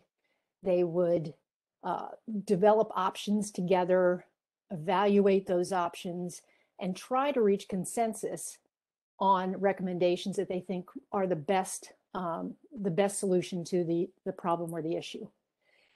That said, they may not be able to reach consensus. And so there's obviously the opportunity for them to come forward to the council with 2 or 3 options for your consideration. I'm sort of presenting this based on sort of my experience working with these types of task groups in larger collaborative processes. And my experience has been that they work very well when you really need a lot of extra time, but they obviously require the trust of the full council in delegating that responsibility. And they certainly don't take away, as I said earlier, any decision-making authority of the council. The other thing I think you have to think about is how you would set up these different subgroups. A lot of different options. You could have volunteers, you could have nominations, you could create a subcommittee that appoints the subgroups, or you could empower the co-chairs to actually make those appointments. Whatever way you decide is appropriate, you would want to make sure that you have a mechanism for right sizing and balancing that group. So as it is, as I said, small enough, nimble enough, and is representative of the overall council. So those are things you'd have to think about if you were to decide that you wanted to use that type of approach for any of these topics. So let me stop there and just before we get into the topic, so hold your questions or your comments about the topics themselves, and I'd particularly like to hear if you have any reactions or concerns about setting up a subgroup, because the next step in this exercise is I want to ask you specifically what questions you have under each of these topics and what is the best approach to answering them. Is it getting more information? Is it having more deliberations of the full council? Might it be setting up one of these subgroups? So any responses? I see a couple hands already up. Rose and Ann. I think the subgroup is a good idea because we don't have time really to go back and forth and so forth and so on. And I think obviously you balance them, and how we do that, I don't know if it's the co-chairs or whatever, but there really hasn't been much time for the council itself to just deliberate and go back and forth. And it's great to focus in on certain areas of concern and then have recommendations back to the council. Thanks very much. Ann and then Donna. I guess I would say about the same as what Rose said. I think it's good that we've gotten down to a small list of thorny topics, but they are thorny. And so if we had to do them sequentially, I don't think we would get done in a year. So if you have the subgroups, they can be arguing about these things on parallel tracks. Mm-hmm. I would suggest going with volunteers and then right sizing them if the group's too big or unbalanced by the co-chairs, but starting with volunteers because it might just work out fine. Great. Donna. Thank you. I was going to simply add that I found when we did, these weren't the same process, of course, but when we had small group discussions earlier on, I think it was last year, I found them to be very constructive. We did have a chance to each kind of state our position, hear each other, and discuss it. I do wonder, how do we get the input from experts involved? Experts beyond the expertise that we as council members have. And I know this is an issue that we've raised before. So how do we really get more expertise so it's not just maybe some of us having a viewpoint that's contrary to others? But I also like the concept, and I like the volunteerism concept. Thank you. Great. Just on your point of experts, I think there are some contractors already on some experts already under contract that could be brought in, other experts based in New York that you could bring in, and certainly based on the types of questions you need answered, there's staff members that could have some expertise there. But each of those expert needs, I think, has to be vetted with the group to find out who you guys all feel are credible experts, so that you don't feel like there's an expert is bringing in any kind of bias. So with that, I'll ask Raya and Commissioner Ball. Hi, just quickly. I think this is an interesting idea about the subgroups. We do need vehicles for deliberation. I co-sign on Anne's comments about volunteering when we can. I also just wanted to ask, this is not in lieu of, I also agree with Donna that the feedback sessions that we had directly with with the authors and the study teams on the draft itself and were very productive and helpful. So just asking or just affirming that in addition to this deliberative process, that the process for iteration on language will also be robust, and that we'll get plenty of time in advance for that as well.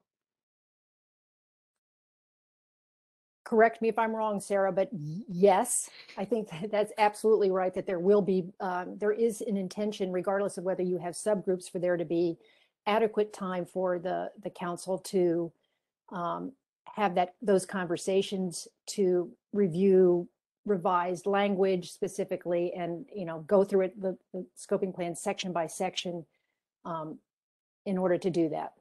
Thank you so much. That's correct, Catherine.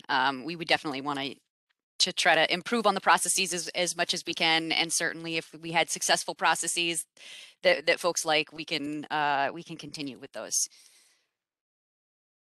And Commissioner Ball.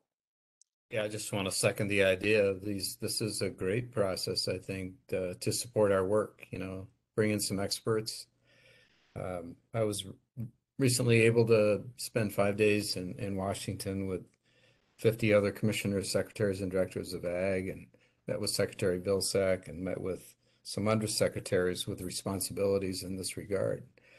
Threw them under the bus, and they very willing to come and offer their thoughts and help us align with what's thinking in a lot of places. So I like this idea. I like the subgroup idea, and I like letting people self-select, first of all, and then, as Ann pointed out, you got to right size a group. We can do that. So great thinking. Peter, I see in the chat you have your hand up. Peter Owanowitz. Yeah, thanks, Catherine. Yeah, I just want to agree with the self-select and volunteering for this thing, but I also hope we can provide these over WebEx so the public can at least monitor the way they monitor council meetings today. I think, level of transparency, so they understand who these quote experts are that we pulled in and can watch the subgroups meet. Yeah, and Peter, maybe I can address that a little bit. I think when we're talking about bringing in experts, at least my preference would be to bring those experts to the full council and not just have it be to a smaller subgroup. Maybe it's the smaller subgroup that actually kind of processes that information and then comes back to the council with options for recommendations. But certainly we do want these to be transparent, but at the same time want council members to feel comfortable enough speaking their mind and being, honestly a little bit vulnerable. Like sometimes it can be uncomfortable to say, I don't know about this, but this is my opinion, or to ask some questions. So we'll certainly be looking to balance the transparency with I would say the effectiveness of having subgroups. And so if we ultimately chose not to have those televised, we would certainly need to have some sort of mechanism where there would be a report out either from those subgroups periodically or, at the council meetings, or we could post materials, whether it's minutes or summaries of the discussions. We could post those on the Climate Act website. This is Rose, and I'm just want to second what Sarah said. Thanks. And Dennis and Keisha. Thank you. Yeah, I just want to respond to, we use the word bias all the time. There's bias in this entire process, to be honest. So I like bias. I like subject matter experts. So if we're going to draw in experts, let's make sure we pull them in. And how you counteract bias is you have an unbiased facilitator that is of equal technical level. So I don't want to rule out groups, just because we feel they're biased. I just think that if you think about the utility consulting group that's out there, they're the ones that will be filing these initiatives as we progress this. So is there a way to capture their input in such a way, somebody like, let's say, for instance, the Brattle Group would be that facilitator. So I don't want to get hung up on bias versus unbiased, because I really think that'd be difficult to ascertain. Thank you for that comment. And then Keisha. Hi, yeah, I wanted to really strongly support what Sarah laid out. I think it's important that all of the council members get the same exposure to those experts and discussions, but I also felt when we had some of the smaller group meetings, there was a lot of productive conversation, and I know that there are some sticking points left to be discussed, and I think targeting those discussions with a subgroup is a really great idea. So thank you. Well, great. Anne, you have your hand up again, or no? Okay. And Raya, your hand was up. Is that again? Okay. Well, it sounds like we have, pretty strong comfort level with the idea of subgroups. So I think if we go now to the next slide, I'll sort of explain what I was hoping to do, again, in the service of this working plan. What we would like to do is just get a better understanding from you about what specific questions you feel like are left unresolved, what issues are left unresolved that you want to have time to work on as a council, time to delegate to a subgroup, time to just get more information about. And well, certainly nothing will be just information, so the council will need to deliberate on all these topics, but I'd like you to try to keep it, again, to, just an open question and not your position necessarily on that question, as Sarah suggested, but just the questions you would like to see the council take on.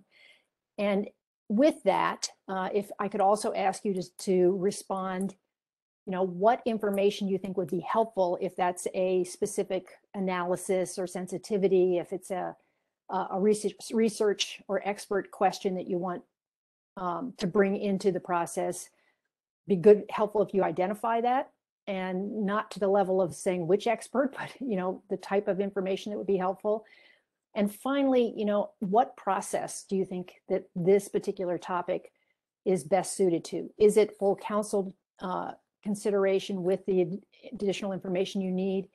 Is it delegation to a subgroup? I think those are really the two sort of approaches that we would just like to be able to understand better how to actually put those into a work plan and start that movement early on in the process while you're waiting for the public input and written comments to come in. So if I could, I'm not sure if this is how you've done it before, but I'd just like to ask if each of you, as you speak, give me one question and one answer to sort of the information and process you would prefer, and then we'll go around until everybody's had an opportunity to speak, and then we'll come back for a second bite at that apple, so that you have enough, if you have other questions that are still outstanding. So Gavin, let me start with you.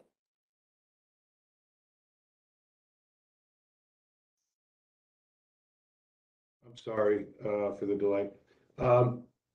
Sticking to your direction, I just would request that the chapter on gas transition in the scoping plan get a thorough review from PSC legal staff relative to the PSC statutory jurisdiction they have, so that we're all on the same page about the definition of natural gas or fossil gas. And I just want us to be accurate because this is a serious item. And Okay. that's my question. Thank you. And it sounds like you would like that the Public Service Commission to take that task on. And Well, Catherine, if I may, so Gavin, those we are reviewing, and feedback will be provided when it's available. So those questions will be answered. Thanks, Thank you. Lori. Appreciate it. Raya.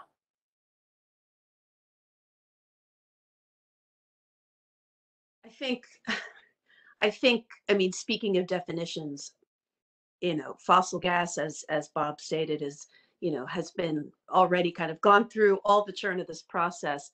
But I think we need to consider the framing of this topic, not gas transition, not decarbonization of the gas system. That to me is not a level set discussion. And we've had this before, but I think we need to be serious about the conversation that we're having. The IPCC says we have 10 years left to grapple with this problem before we will lose our ability to act. The window is closing. And so this isn't even a question, that we need to answer. It's a suggestion or request that we revisit the name of this discussion.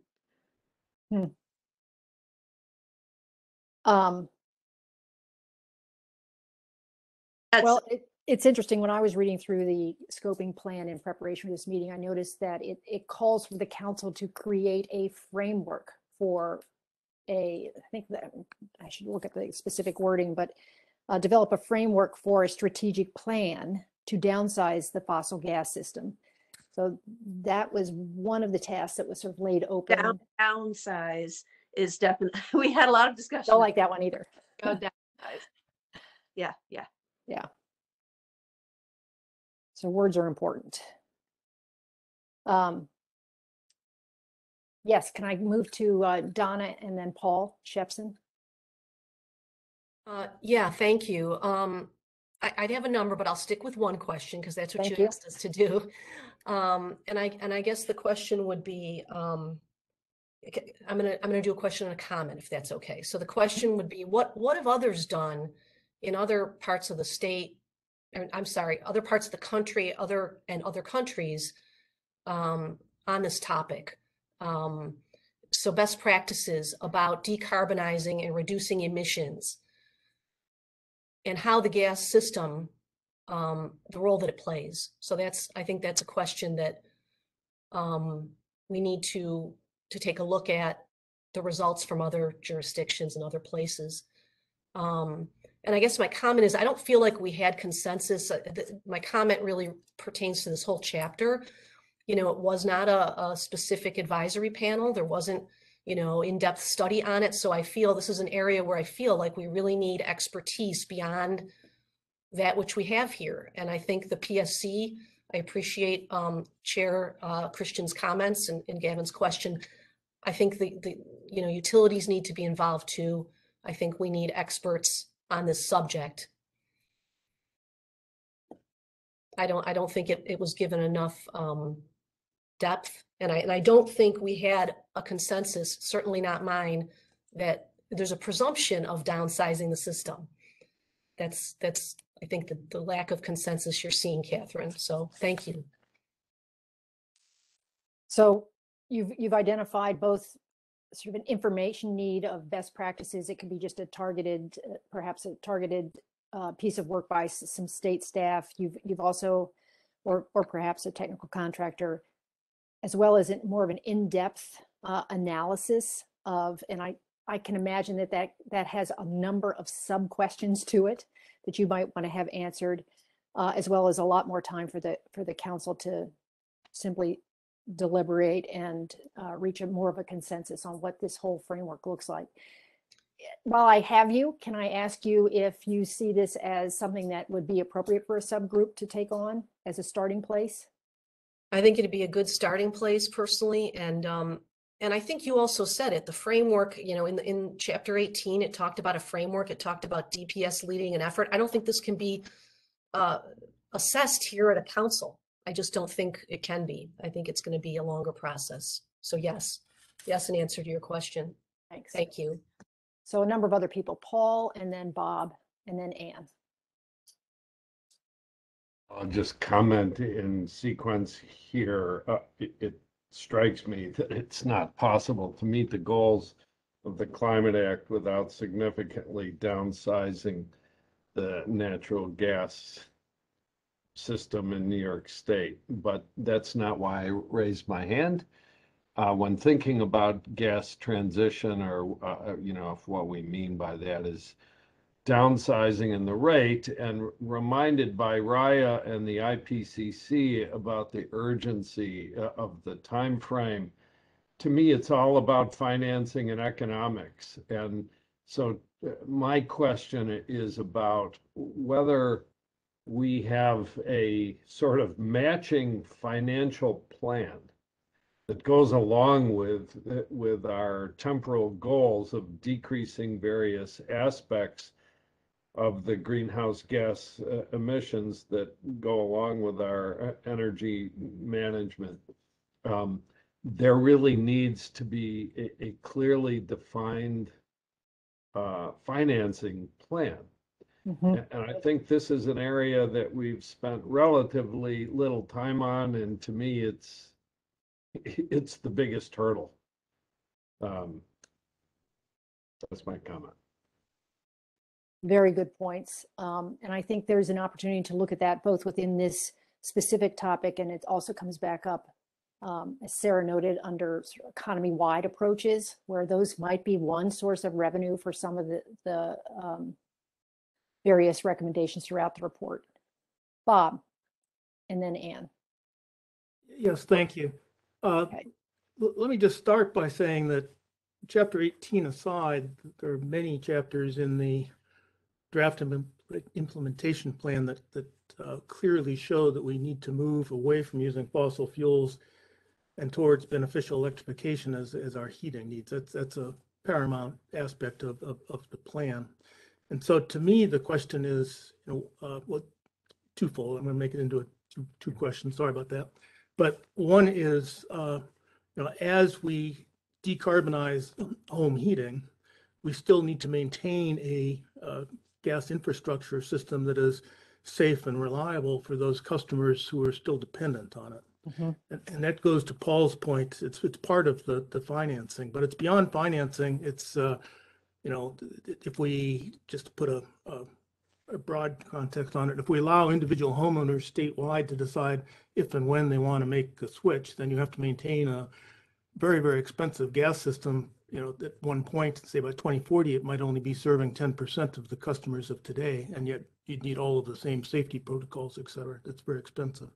So, it's, as part of the plan, is this something we should do community by community or street by street, neighborhood by neighborhood, as opposed to just individual homeowners deciding statewide? So that's the question I would have is, the implementation plan, how do we really make this work on a geographical sense as well as the financial? But the other question, and I apologize, it's two.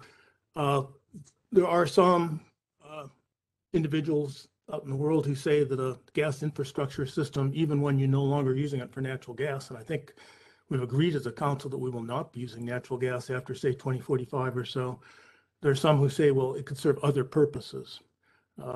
Personally, my reading says that's not true, but it poses as a question: is there a role for a natural gas pipeline system that no longer moves natural gas? Okay. Perfect. Those are actually exactly the types of questions that are helpful to know. And Ann, I think you're next.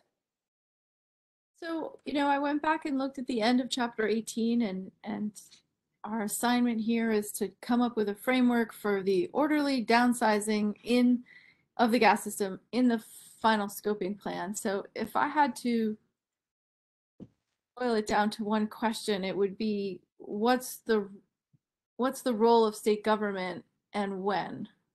And I see it as two ends of that decision-making spectrum would be that the state focuses exclusively on building renewable electricity and electrifying buildings, and then that way displacing the need for the gas system, or also focuses on assertively downsizing, closing, decommissioning the gas system.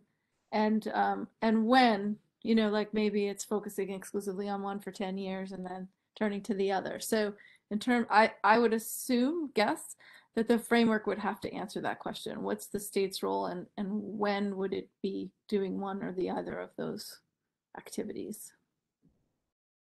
Thanks. I mean, and you're, I think, just reiterating the other thing that I'm hearing here, which is they go hand in hand. You have to understand the timing and the phasing of both in order for it to be effective and economically viable. Dennis. Thanks, Catherine. So I guess I'm the dog with the bone here, but what questions would I ask on a gas transition is what is the corresponding impact on the electric distribution system in the context of capacity and resiliency? And then what information, just the current state of the electric distribution system, especially in our inner cities. So could you, if you would, could you just repeat the second part of that? What information?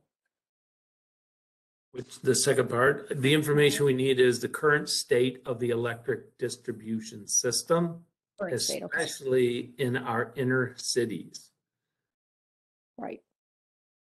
So sort of what is this current status of the infrastructure? Current state condition,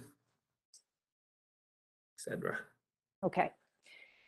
So Donna, I promised I'd give you a second chance, people that had a second question. So if you have a second question, let's raise that. And then I'm going to sort of close this out and go to the next one. Thank you. And mine was very similar to Dennis's. I'll try to phrase it differently. It really is, how is the gas system transition tied or connected to the electric distribution system readiness? And that really would be as granular as, neighborhood level. It's similar, but it's a little different. How does it connect to readiness? Great. So I'm not going to try to summarize all of that, but I do want to see if others, we had one, I think Donna, you said you thought this was a topic that could well be jump-started with a subgroup. Let me put it this way, is anybody else who, particularly those who raised specific questions, would you not feel comfortable if a subgroup took this on as a starting place on this discussion? Answer some of these questions. I guess. Could you clarify again exactly what we'd be comfortable with or not comfortable with? Yeah, that was kind of a double negative, I think. Donna had suggested that this might be a topic that is well suited to a subgroup of the council starting the process or starting the conversation. Does anybody not feel comfortable with a subgroup? Do you feel like a subgroup is not the way to start this process, or answering these questions? Which would mean it basically would come up to the full council. I see hands up. I don't know if that means that if folks could just lower your hand if you don't have an additional. Got lots of hands. Are these questions, or are you saying you're comfortable or you're not comfortable? I guess maybe Raya, your hand went up. What are you thinking right now? I am comfortable, but we've had this discussion about what this should be called, and I just would want it to conform to to the language and the mandate that's in the draft scoping plan.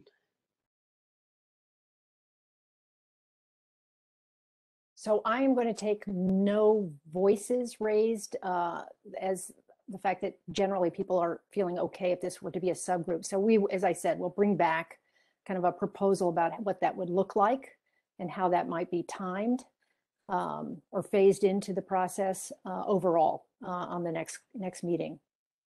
In the interest of time, I'm going to go on to the next topic, which I believe is, if you go to the next slide, advanced fuels. So advanced fuels, as I understand it, is basically green hydrogen and renewable natural gas.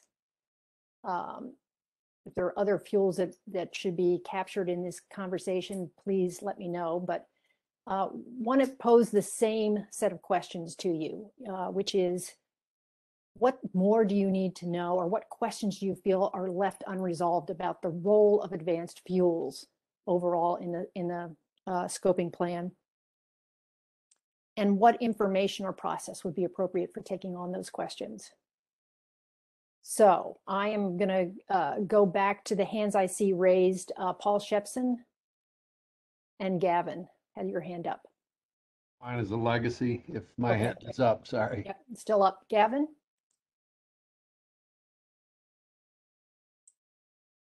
Do you have something you wanted to add on this Yeah, I'm topic? sorry. What is the decision-making process that we're going to incorporate in the state to determine what those fuels are? Zero emission technologies is where we're supposed to land under the law. We need to determine what those zero emission technologies are. And there's various forums to do it, and we need to recognize that. Thank you. So what is the decision on how zero emissions fuels are defined? I got that right? Yes. Okay. Anne? So on this topic, I guess I'm really sort of answering the second question here, but I have a suggested process. You know, on the one hand, you have like the false solutions report that was issued, and a lot of strong feelings about hydrogen and renewable natural gas. And then I think there's also some use cases that would be agreeable to, I think, I'm not sure about this, but that would be agreeable to nearly everyone.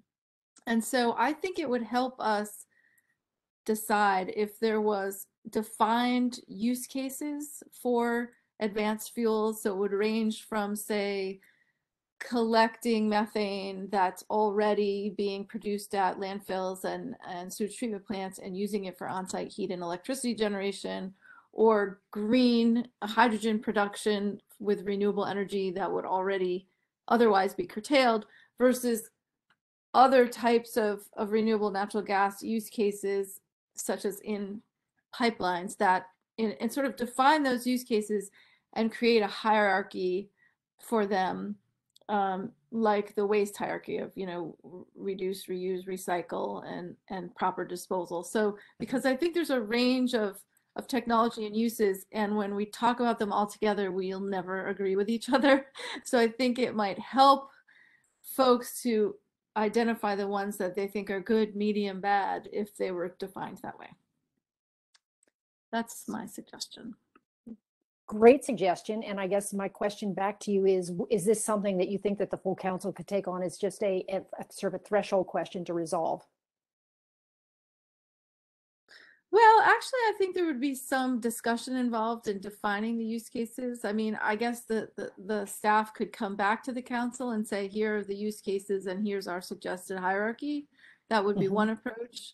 Maybe it doesn't need a subgroup, or it could also be discussed in a subgroup. I probably would leave that to people who have stronger opinions than me about that process question. So I'm going to jump to Thomas Falcone. I haven't heard from you yet, so I'm going to give you a chance to speak up. Sure. Yeah, just a couple of observations. I guess in my mind, this question of advanced fuels and say hydrogen, for example, is somewhat related to the prior question of use of the gas system. I mean, one of the questions is, can that transmission and distribution system for the gas system be reused? Is it purposeful? I don't think I'm the only one that has that question in my mind. Bob mentioned it. I would make a second observation, which is our ability to actually reach final conclusions on these in this time frame. And it's not dealing with, the ability of the Climate Action Council to spend as much time on this as possible. I think it's the real problem is that technology isn't a constant, and some of these things will develop over time. There are a lot of pilots on, for example, hydrogen and using, say, offshore wind to make hydrogen, and then using that for such an essential use case as the grid itself. Our own integration analysis calls for 20 gigawatts of a placeholder, long duration storage, and one of the potential options is, say, hydrogen. So we know we need something, but we don't know if hydrogen's the answer or other forms of long duration storage will develop. There's some things that we know we need it, but we know we need it by 2040 to make the electric grid work, but we're not going to be able to answer the question of what the right technology is today. I would say in a different context, we started this meeting talking about offshore wind, and LIPA signed a contract for offshore wind in 2017. If you had asked me, would there be 20 gigawatts of commitments for offshore wind in 2022, I would have thought you would, we're just kidding, So things change, technology changes, and sometimes we hit, points where technology not only changes, they hit their stride, and suddenly, the world is a different place. Trying to predict technology curves for 20 years out is not something that's known or knowable. And where we're probably going to end up is just trying to categorize what we can know today, what we do have to decide today, and make directionally consistent and directionally correct assumptions, and then also leave it to future councils on some of these things, because I don't think you're going to know whether hydrogen's the fuel of the future or not, and whether we're going to use the pipes, the natural gas pipes or whatever. There's just way too many uncertainties there. Okay, and I think that's something that, yes, and this isn't the only issue where there are those types of technology uncertainties that have to be grappled with. So I think your point is well taken, and it's something the council is going to have to take up in how it frames its recommendations. So I want to, Peter, your hand is up in the chat, and you usually have to go last because I don't see it. So go ahead and jump in. That's okay. Thanks, Catherine, for recognizing it. And maybe just to add to a point that Ann made just moments ago, and argue for this maybe being a place where work groups could be helpful, is there's a lot of inconsistencies with, in particular, renewable natural gas throughout the plan, and some things that probably need to be seriously looked at to modify those inconsistencies. So part of it is the hierarchy. I agree with Ann, but also I think the council should spend some time looking at the inconsistencies between sections as to how we consider renewable natural gas, if we do it all. Okay, good. And a quick editorial comment. I know we don't want to adjudicate issues here, but I hope we consider advanced fuels as stuff we don't have to burn. And maybe, Catherine, I could just jump in here too, based on Tom Falcone's response here. I just want to clarify that while a lot of the discussion is around gas for power generation or for heating, that we also are intending this subject to be a discussion that would include, liquid transportation fuels as well, and not just hydrogen and RNG, just to help clarify here. Thanks, Sarah. I'm going to come back up to Bob, let you jump in, and go down to Donna and Raya. Thank you, and I'll be brief. I mean, I agree totally with what Ann, Tom, and Peter have just said, and picking up on Peter's point, I do think we need to just strive for some consistency across our chapters. But with what Tom, it's these technologies, many of them are pretty immature, and so it's hard to judge exactly where they're going to go. What I think the council should do is provide some guidance as to the the boundaries, the guardrails within which we might find things acceptable moving forward. So the question, Peter's question of to burn or not to burn, I'd broaden that a little bit.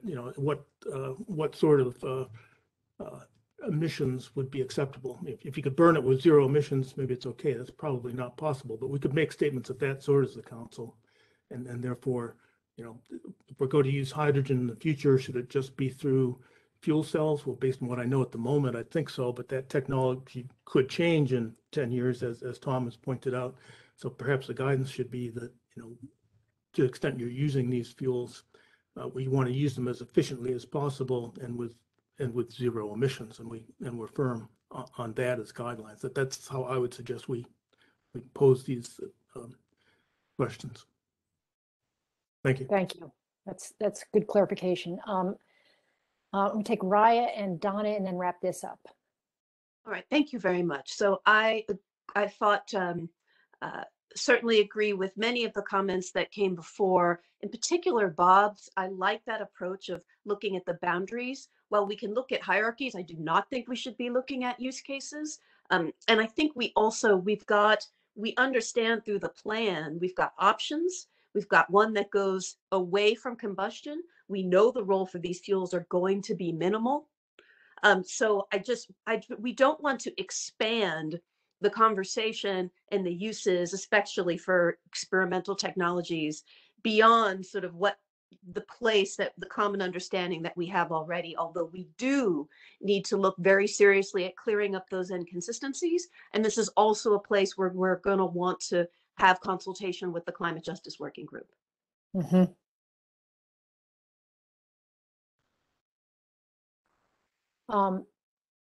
Donna? Thank you, Catherine. I think my suggestions were pretty much aligned with CEO Falcone's, and that really is how do we assess the best practices for these sorts of fuels? So whether it be renewable natural gas or green hydrogen, I'll just stick with those two.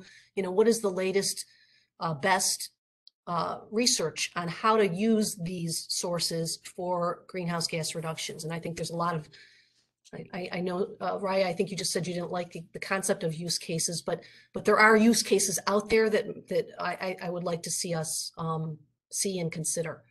Ontario's doing green hydrogen blending right now and using it for heating. So that's the question for me. Thank you. Okay. I'm hearing kind of a consistent theme that there's work to be done to think about, first of all, maybe clearly defining what falls within an acceptable category for advanced fuels, whether or not that technology might be available now or in the future, and how those, again, what are some of the best uses? There seems to be a little mixed feeling about that, but if nothing else, then what would be the end result of uses so in terms of emissions that is acceptable to the overall council? Anybody have any strong feelings about whether or not you want to take some of these questions up with the full council to begin, or a subgroup? You would like to delegate that to a subgroup? I think I heard a little bit of both. Not really strong feelings one way or the other. I would think the subgroup of the interested might be a good place to start, and then bring recommendations back to the council, at least my vote. Okay. I heard also that, the staff might have some input on that. Yeah, I agree with that. And I don't know, again, if we could bring experts, but I really think there's so much expertise outside of the council on this as well. I mean, certainly within the council, but also outside of the council that would be beneficial. You got two main investors. You got Linde that's investing major dollars in this issue. You've got Plug Power. Let's tap into the expertise that's out there. They're not doing it just they have nothing better to do. So let's take advantage of what's out there and gather that information as part of our discussion. Okay, so bringing more expertise to the council as a whole, as well as perhaps charging a subgroup with starting to look at sort of what the different options are for use and technologies. All right, let's move to the next and final one. I did have, we had thought we might actually introduce a break. We're getting close to the end here, so I don't know if folks would like to have a 5-minute break before we continue. We're gonna have a conversation about economy-wide, and then we want to touch on sort of the decision-making process as the last topic for today.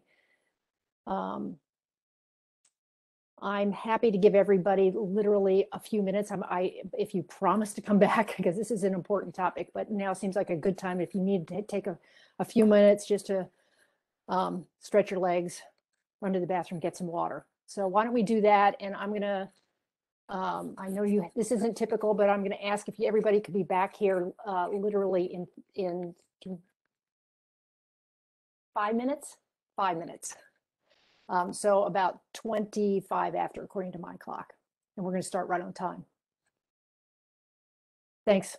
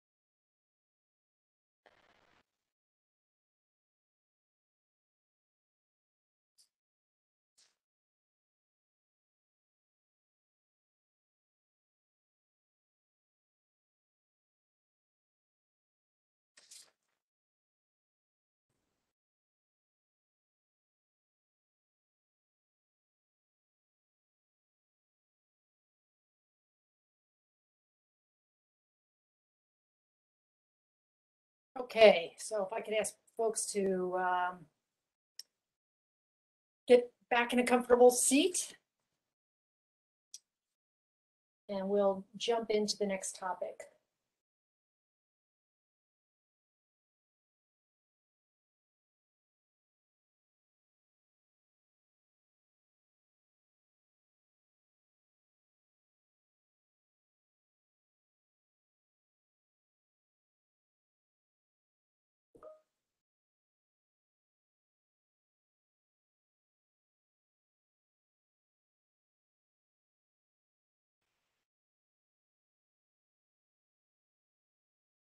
All right, so let's go on economy-wide approach. So this, in the scoping plan, there is a lot of discussion about several different approaches to carbon cap and trade, carbon pricing, fuel standards. And so I guess that just to open it up, my understanding that there really is, it wasn't any final consensus around any of those. So what specific questions do you think the council should take up? And how would you like to start that? How would you like to, what kind of information, what process would you like to use?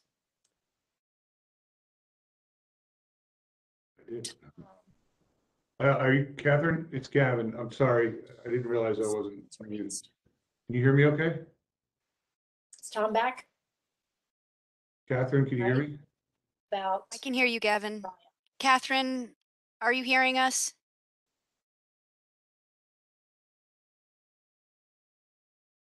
I thought she called me, Sarah, but maybe I'm wrong. Problem with taking breaks is we don't get people back quite on time. I'm not sure if all of these hands were just left up or. Mine was Tom, have you new. rejoined? Have you rejoined? Do you have anything to add about the economy-wide approach? Nope, hand went down. Raya.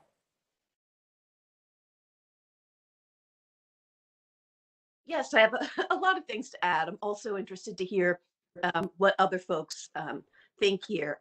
I'll be interested to hear what folks think in terms of process. But Raya, you're muted. Oh, really? You're not muted. I'm No, you're not. We can hear you, Raya. We can hear My you. problem. I just didn't have. I'm sitting here talking without my earbuds in. That's why nobody could hear me. Sorry. So sorry. And that's So how Raya. all right. Sorry from the beginning. So sorry. But to hear what folks have to say about process. I've got a lot of things to say here. The first is I know we probably need an update from the state and the consulting team. They were, they've been so fantastic. And my understanding from the end of last year is that they were really looking at a number of tools, a number of different analyses, a number of different models and approaches. And I'd love to hear sort of what has come up and what they've, put together there. I'm interested to know how they think the analysis that was done on the Clean Energy Standard Incentive Program, that I know was done at one point, the federal program might line up. This is another area where we're going to need to consult very closely with the Climate Justice Working Group. And then specifically, when we get to sort of the type of questions we need to answer, I think one very important one is how will we account for both how the money is raised and its impacts and how it's spent. How can we make sure that we have community-based approaches and community-based programs that are deeply involved in these approaches, where traditionally a lot of the traditional carbon pricing, revenue neutral type approaches do not have that. So I think that so the one thing is sort of an update, from the state and from the consultants, and then this other very, the Climate Justice Working Group is important, as is this idea of how can we make sure that community-based approaches are included in the context of any pricing scheme. Last, I'll say, how can we absolutely make sure that any approach, flows through to our floor for our 40%, disadvantaged communities piece. So we need to make sure we have analyses that reflect that. So you may need to parse. There are some comments, there are some questions, and then some asks from the team. No, but great start. great start. Can I go back to Gavin? I apologize for not having my No problem. earphones in. Not a problem. I think I have two questions. What are the affordability measures for consumers so that we can reduce upfront costs for folks that have to do things at their homes or other aspects of their lives to comply with this law? What are the prospects of the affordability? The second issue is carbon pricing. What more needs to be done to move that forward? We have been debating carbon pricing on the wholesale generation side for 4 to 5 years. We need to move forward on putting a price on carbon and what is needed to make that happen. Thank you. Thanks. Rory, and then Anne. Thank you, Catherine. So I think it's important to first point out, we've had a number of discussions about terminology, what we're going to be doing to decommission the natural gas system and whatnot. But I do want to highlight for this group that ultimately the public service law still heavily favors the provision and installation of natural gas service to customers throughout the state. There are numerous instances in the law that still favor this, and that remains unchanged despite the language in the CLCPA. So I do want to flag that for everyone's attention as something to be cognizant of. And that said, I think one thing that's worth our review is understanding how those laws affect what we are trying to accomplish. And also, what can we do to provide new language, new laws, new direction that puts us along the path towards achieving these outcomes. I know Paul mentioned earlier that it's all about financing, and I wholeheartedly agree. I think financing will play a very significant role in what we're able to do. But I also feel that the legal language around the provision of gas and other services will be just as important in the direction that we go and the type of financing and resources that we're going to bring to bear to achieve this outcome. So I think a legal review of what changes would be needed to achieve the desired effects, and that could very well include discussions on cap and trade, carbon tax, whatever you want to, what terminology language you want to use. So those are my 2 cents for the moment. Thank you. Thanks. So there sounds like you're pointing out a significant barrier to any some of the policies that you might, or programs you might want to support if you had the revenue, or if you wanted to impose some type of economy-wide approach. Well, to be clear, not just barrier potentially, but also opportunity. I want to, for everyone's information, the natural gas system didn't pop up overnight. It has grown exponentially since its creation, and that's largely been as a result of language in the public service law encouraging the use of natural gas, both for residential use and industrial and commercial use. So if we want to transition away, that is a place we should examine if we want to accomplish a similar goal in a different direction. Great. Okay. Thanks for the clarification. Anne, what would you like to add in? So I had to go back and refresh my memory about this chapter 2 and see as well, chapter 17. And it tees up nicely. Here's the 3 options. Here's the criteria we should look at, and whatever we pick, here's what we should define about it. So I think the next step is to apply all those criteria to the 3 options, which would be easy to do qualitatively. But the question we need to answer is if we're going to do it quantitatively as the council or the state staff. As Gavin points out, carbon pricing at the ISO, for example, has gone through several quantitative analysis. Others that are options have as well. So I think a threshold question is, and I think this is what Raya was getting at, because I believe when Carl was presenting the integration analysis a few months back, he explained that it can't do a quantitative analysis of these carbon pricing measures, but they would maybe look into some models that could. So I think a threshold question is, are we going to do a quantitative analysis on the different carbon economy-wide strategies to compare them to each other, or is that going to not be something that we do this year before the plan's final? Okay. Great, thank you. Donna, and then Paul.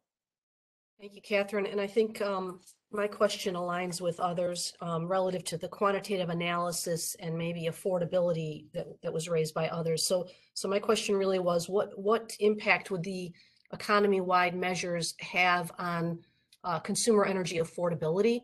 And that really, you know, whether it be low, moderate income consumers, disadvantaged communities, different sectors, residential, commercial, manufacturing. Thank you. And would you wrap that affordability question into also how the revenues are used to perhaps address that? Definitely a component of it for sure. Great addition. And Paul, let's move to you. Just a quick comment. I find an awful lot of our conversations highly sobering, given the urgency of the situation and the urgency laid out by the scoping plan in terms of the timing, about things like converting heating systems in a mega city like New York City from natural gas and community boilers to heat pumps. It is just an astoundingly complex process. And I feel like this economy-wide approach needs to involve producing a roadmap that at least attempts to answer questions like, what is the expected role of New York State government in financing and developing financial models for achieving the goals? What is the expected role of the private sector?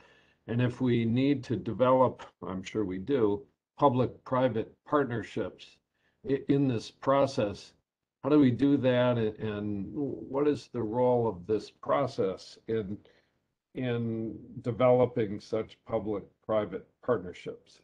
Again, I just don't think we've spent much time on this incredibly important issue. Mm-hmm. So wrapping in a better understanding of how either this or other mechanisms could be used, including state funding from other sources, and private funding could be used to finance the major investments that are needed, as well as addressing some of the affordability questions. So where am I? Tom, and then Dennis, or did I skip somebody? I apologize. Great. I was just going to add one thought. Gavin asked, for example, we've been debating carbon pricing at the NYISO for 5 years. What's it take? And I think that illustrates something, though, just how, in theory, something that sounds good, carbon pricing in NYISO markets, when you get into the practical implementation details and who wins and the considerations, just how complex these things can be. Some of the issues at the NYISO included, well, it's kind of a windfall to certain generators, to existing renewables that are already under contract, to hydro, to nuclear, in who pays, what do you do with the money, what do you do about seams and border issues. So something that sounds like a no-brainer, of course we should do carbon pricing. When you start to do the analysis and the more layers of the onion you peel back, the more considerations you have. I mean, one of the things I noticed from that NYISO analysis, as we've debated it the last 5 years, is when you look at the dollars paid by consumers per, ton of carbon reduced, it's actually quite high, so it doesn't look, because there's so much leakage, it doesn't look like quite the no-brainer that it would seem. So there's just a lot of really complex issues around it that in theory, it just seems like a no-brainer and we should just get it over with. So, I mean, I think that raises a question that the council will have to decide about how far down that list of very detailed implementation questions you're likely to go, or if that's something that you're going to have to defer to a later process. sort of coming together on sort of the generalities, or can you do that without knowing all those detailed implementation decisions? This is Rose, and I know I'm talking out of turn, but I have ahead. had my hand up for a really Right long ahead. time. It seems to me that we probably, this is where we need experts that can be there to kind of, I don't know, condense the, you know, I know, Thomas, you said, well, when you go down into the layers, it's a whole different story. It could be a whole different story, but we can't get down into that level of detail. So when we deliberate, I mean, all these questions are good. Our experts who have done a bunch of analysis need to be there to kind of condense the numbers for us, and all of the considerations with the numbers. So I just think, how do we go forward? I think we definitely need the number crunchers there for the overall view for each of these questions, with all the caveats that go with it as you dig down into the complexity of it. Mm-hmm. And that is something I think that we can come back to you with, about, you know, what studies have been done and what, you know, what are the options for bringing. I don't think new analysis necessary, but no bring to new you analysis. Yeah, the information that's already been the analysis and information that's already been put together.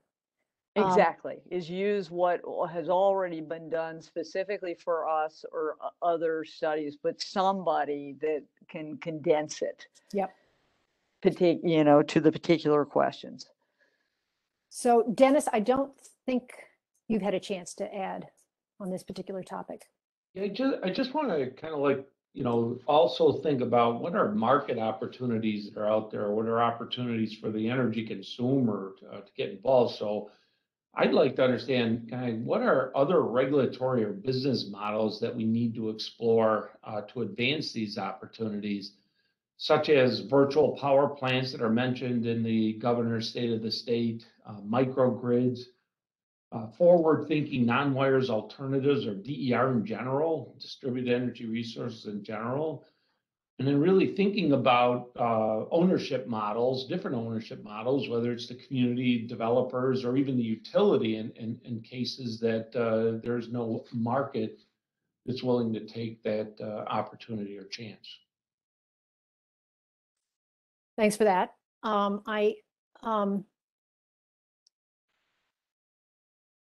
I'm hearing at least that there's definitely some expertise and gathering of current analysis that needs to be brought to the council to maybe help clarify some of these questions that are being asked right now.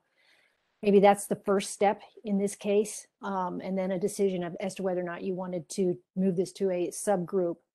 I want to make sure I can take a few more minutes to see if there's any other specific questions. And a lot of the hands are people that have already spoken. So let me just ask Rory, Paul, Rose, and Ann, you all have your hands still up. Could you just put them down if you don't have another question, and I'll. Sorry about that. No problem. So Ann, do you still have another question? I did actually still have another question or a comment on it. But what was the last thing you said, Catherine, that would be a likely first step? I was suggesting the possibility of bringing in an expert who could review the analyses that have already been done on the 3 approaches that are discussed at length in the scoping plan. Mm-hmm. Okay, so I would echo that having a matrix of the options and then the criteria and then any quantitative analysis that's already been done would be helpful, I think, to look at it that way and compare the ways that these are the same and different. What I was going to say was maybe a statement of the obvious, that the the challenge in doing a quantitative analysis of these is it all depends on the carbon price that you choose. You know, if you make the carbon price $1 or $100, that changes how they all come out. And I don't know, maybe others will disagree with me. It doesn't strike me as a particularly great thing for a subgroup to try to set those assumptions or even construct the matrix comparing the different options. I guess I'm sort of putting this back on you guys and the state staff, but I think presenting that information to the group and then deciding whether it's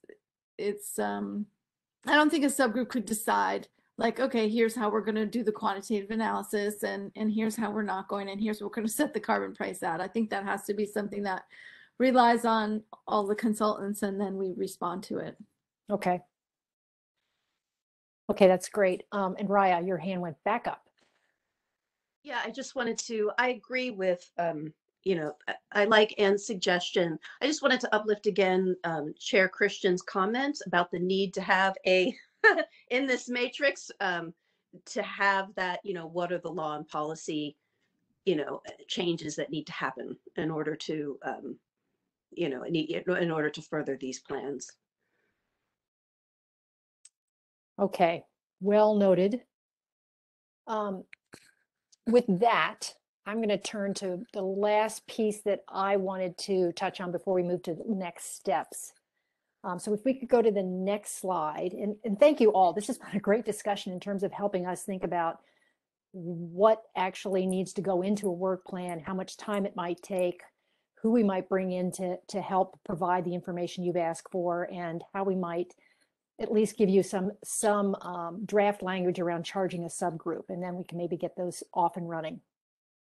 Okay, Catherine, sorry, it's Peter Arwanowitz here. I'm going to chime in. Yeah, Peter. I had a chat version of my hand. My thing isn't working. I missed it. Go ahead. A threshold question for economy-wide strategies, if you will. I'm wondering if we could add into this, whether it's a subgroup or the full council doing it, an examination of whether we view economy-wide strategies in lieu of sector by sector regulations that the agencies should adopt to control the emissions, or in concert with. I have my own sort of feelings on that one, but you know, as you read the chapter, there's some bullets sort of laid out at the beginning, but I'm not entirely sure whether, you know, we've, you know, discussed that at the council or come to an agreement that we view, you know, economy-wide strategies and pricing as a way to, you know, deal with, you know, all the different things that are in the plan. They're going to need resources. You know, every chapter has, we need money, we need resources, local governments need this. But do we view an economy-wide strategy such as something like a carbon tax as a way to be in lieu of regulating the emission sources and to achieve the emissions reductions through that pricing mechanism? Or do we view this as a way to pay for it? Mm-hmm. I'd like that to be kind of either a threshold question that yeah, I think we that's deals with, or we deal as a council. Yep, a great addition. And Catherine, if I may, just to kind of piggyback off Pete was going to say, he interestingly enough touched on something related to what I wanted to mention. You know, I want to reinforce what I was saying earlier and add a specific reason why I think understanding the direction of public policy can influence the outcomes that we're going to do. You know, we signal a lot of things through public policy, and having a firm signal on what we anticipate the grid looking like, the gas system looking like, what homes will be using for heating, and so on and so forth, that's backed with a law or at least a signal from the legislator or the public service law, whatever it may be. That in and of itself can drive a great deal of progress and innovation in driving particular outcomes. So I just want to kind of re-stress that particular point and the value of that. And Peter, to amplify what you were saying, at the state level, just thinking back to my days doing energy efficiency with the New York City Housing Authority, I want to double down on what you said and say that's doubly important, making sure that what one entity is doing for a particular outcome, may it be geographic or sectoral, doesn't bump up against something that's happening economy-wide. There has to be synergy between the two. They have to work together and potentially amplify each other to driving a particular outcome. So, great point. Appreciate that. And I forgot to say that, this does not have to be the end of this conversation in terms of other questions that you may have had on your mind you didn't have a chance to voice. Please do forward those to Sarah, and she'll make sure that they get into the mix, and we take those into consideration as we're thinking about this work plan. So don't be shy. Go ahead and send any additional questions. And please link that, if you would, to the information you would need to answer the question and that question about the best process. That would be helpful. So just to wrap kind of this up in terms of the process, we thought it would be helpful just to touch on the decision-making process, which I guess I'd start with in the next slide with just the assumption that we're making that the preference is that the council reaches its decisions through agreement or consensus. And I think that needs a little bit more explanation, because we may not all understand or agree about what consensus actually is. So let me just throw out how I, as a facilitator in building consensus with groups, how I typically define it, and you can give me your reaction if it's not sitting well with you. Typically, we like to ask groups, first of all, to be thinking about a package of recommendations when they reach consensus. So you're working through a huge number of strategies and implementation actions in the scoping plan.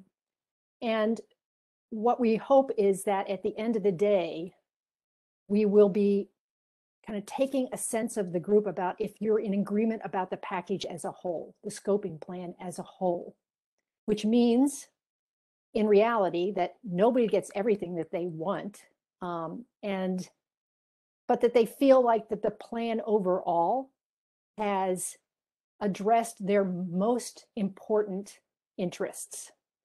And that's where sort of the negotiation comes into play through a facilitated deliberation. You're going to be able to have the chance to raise the concerns you have about specific strategies, specific actions, definitions, the whole gamut. And the hope is that through those deliberations, you all can get to a place where you feel like you're comfortable enough, and that the things that are most important to you, you're very comfortable with.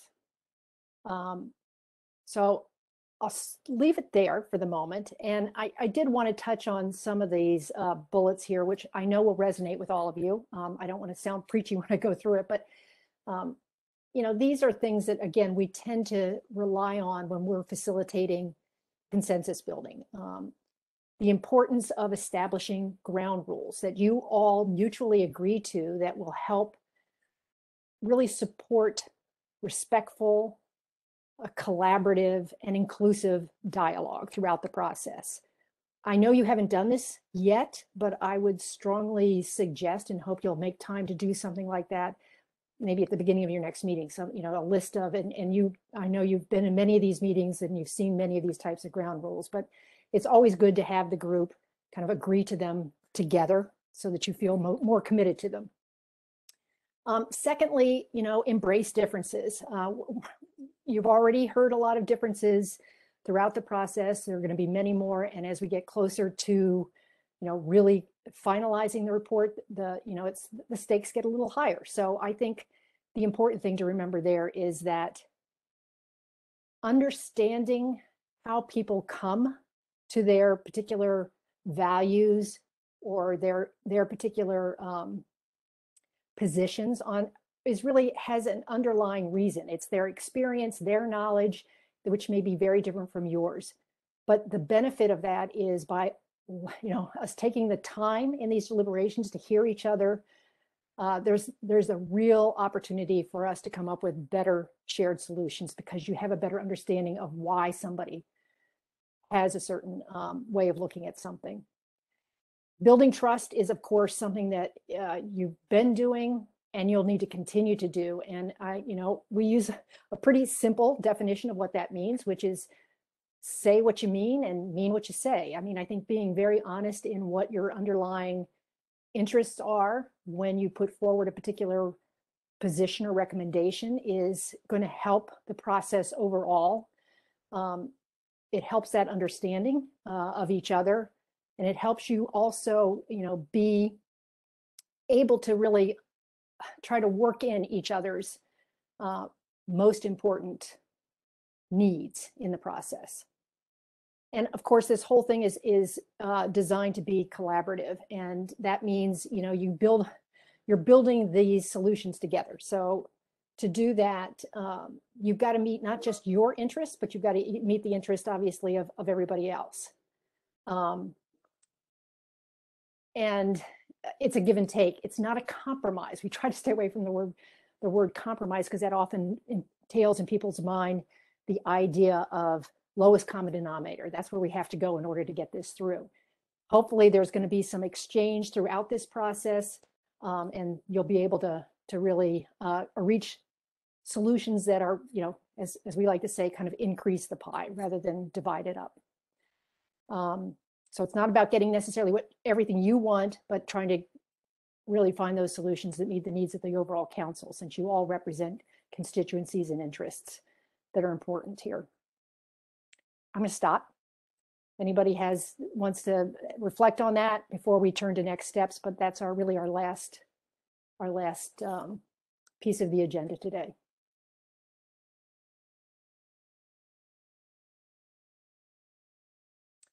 Couple of hands up, and again, if anybody has a legacy hand, you can lower it, but Raya, you have your hand up, and Rory and Gavin. Raya? And sorry. And down. Apologies. All right. And Gavin, your hand is up, but maybe mine is just, decision making. And one of the things we talked about is gas transition, new technologies, funding. The thing that is really important that we didn't talk today, and it sort of builds upon Rory's comment about the balancing act we have here. One of the things we haven't thought about or discussed is what is the sequencing of our priorities, the timing of the priorities, because you're talking about such a mammoth change to the electricity grid and to buildings and to transportation.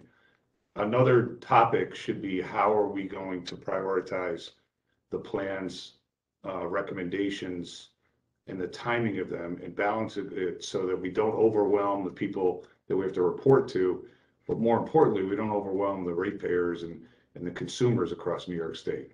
So I just think the timing of these things is very important. Thank you.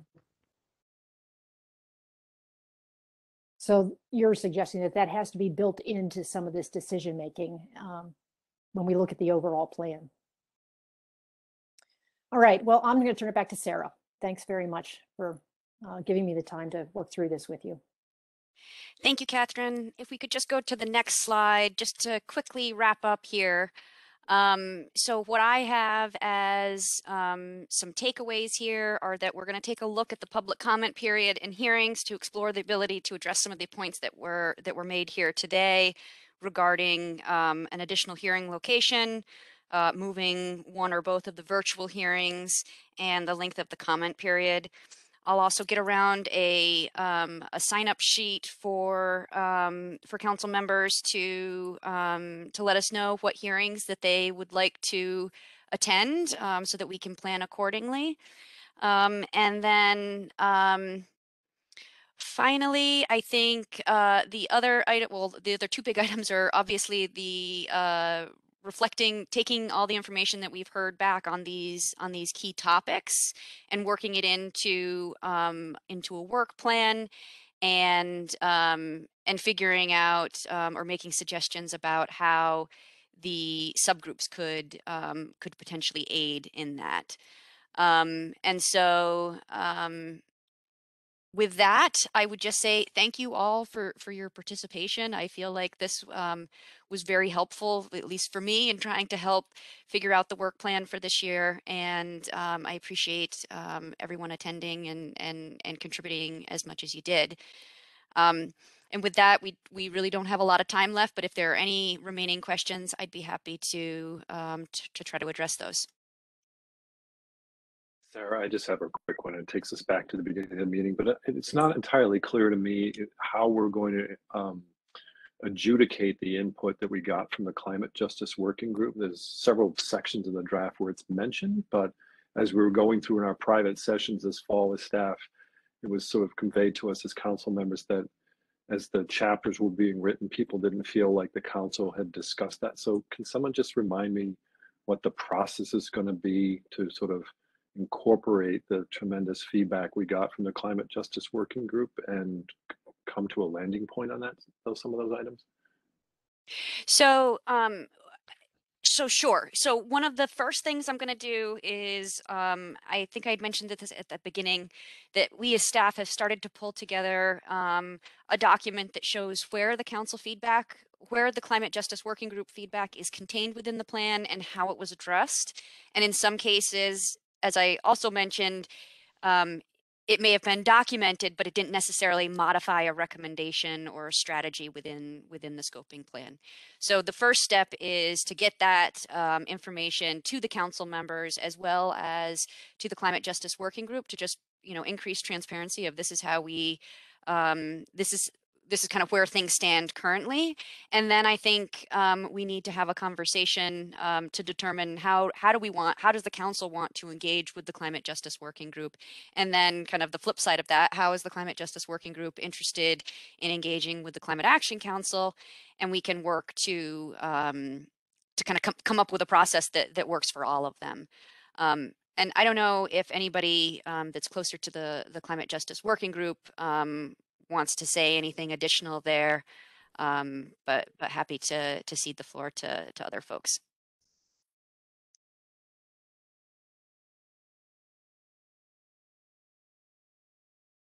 Thanks, Sarah. That's helpful. It just was a little bit unclear. I mean, I know it was discussed at the top, but I'm glad you wrapped it back around for us as the council, but also the participants from the public. Great. Thanks, Peter. And Gavin, I see you have a hand up.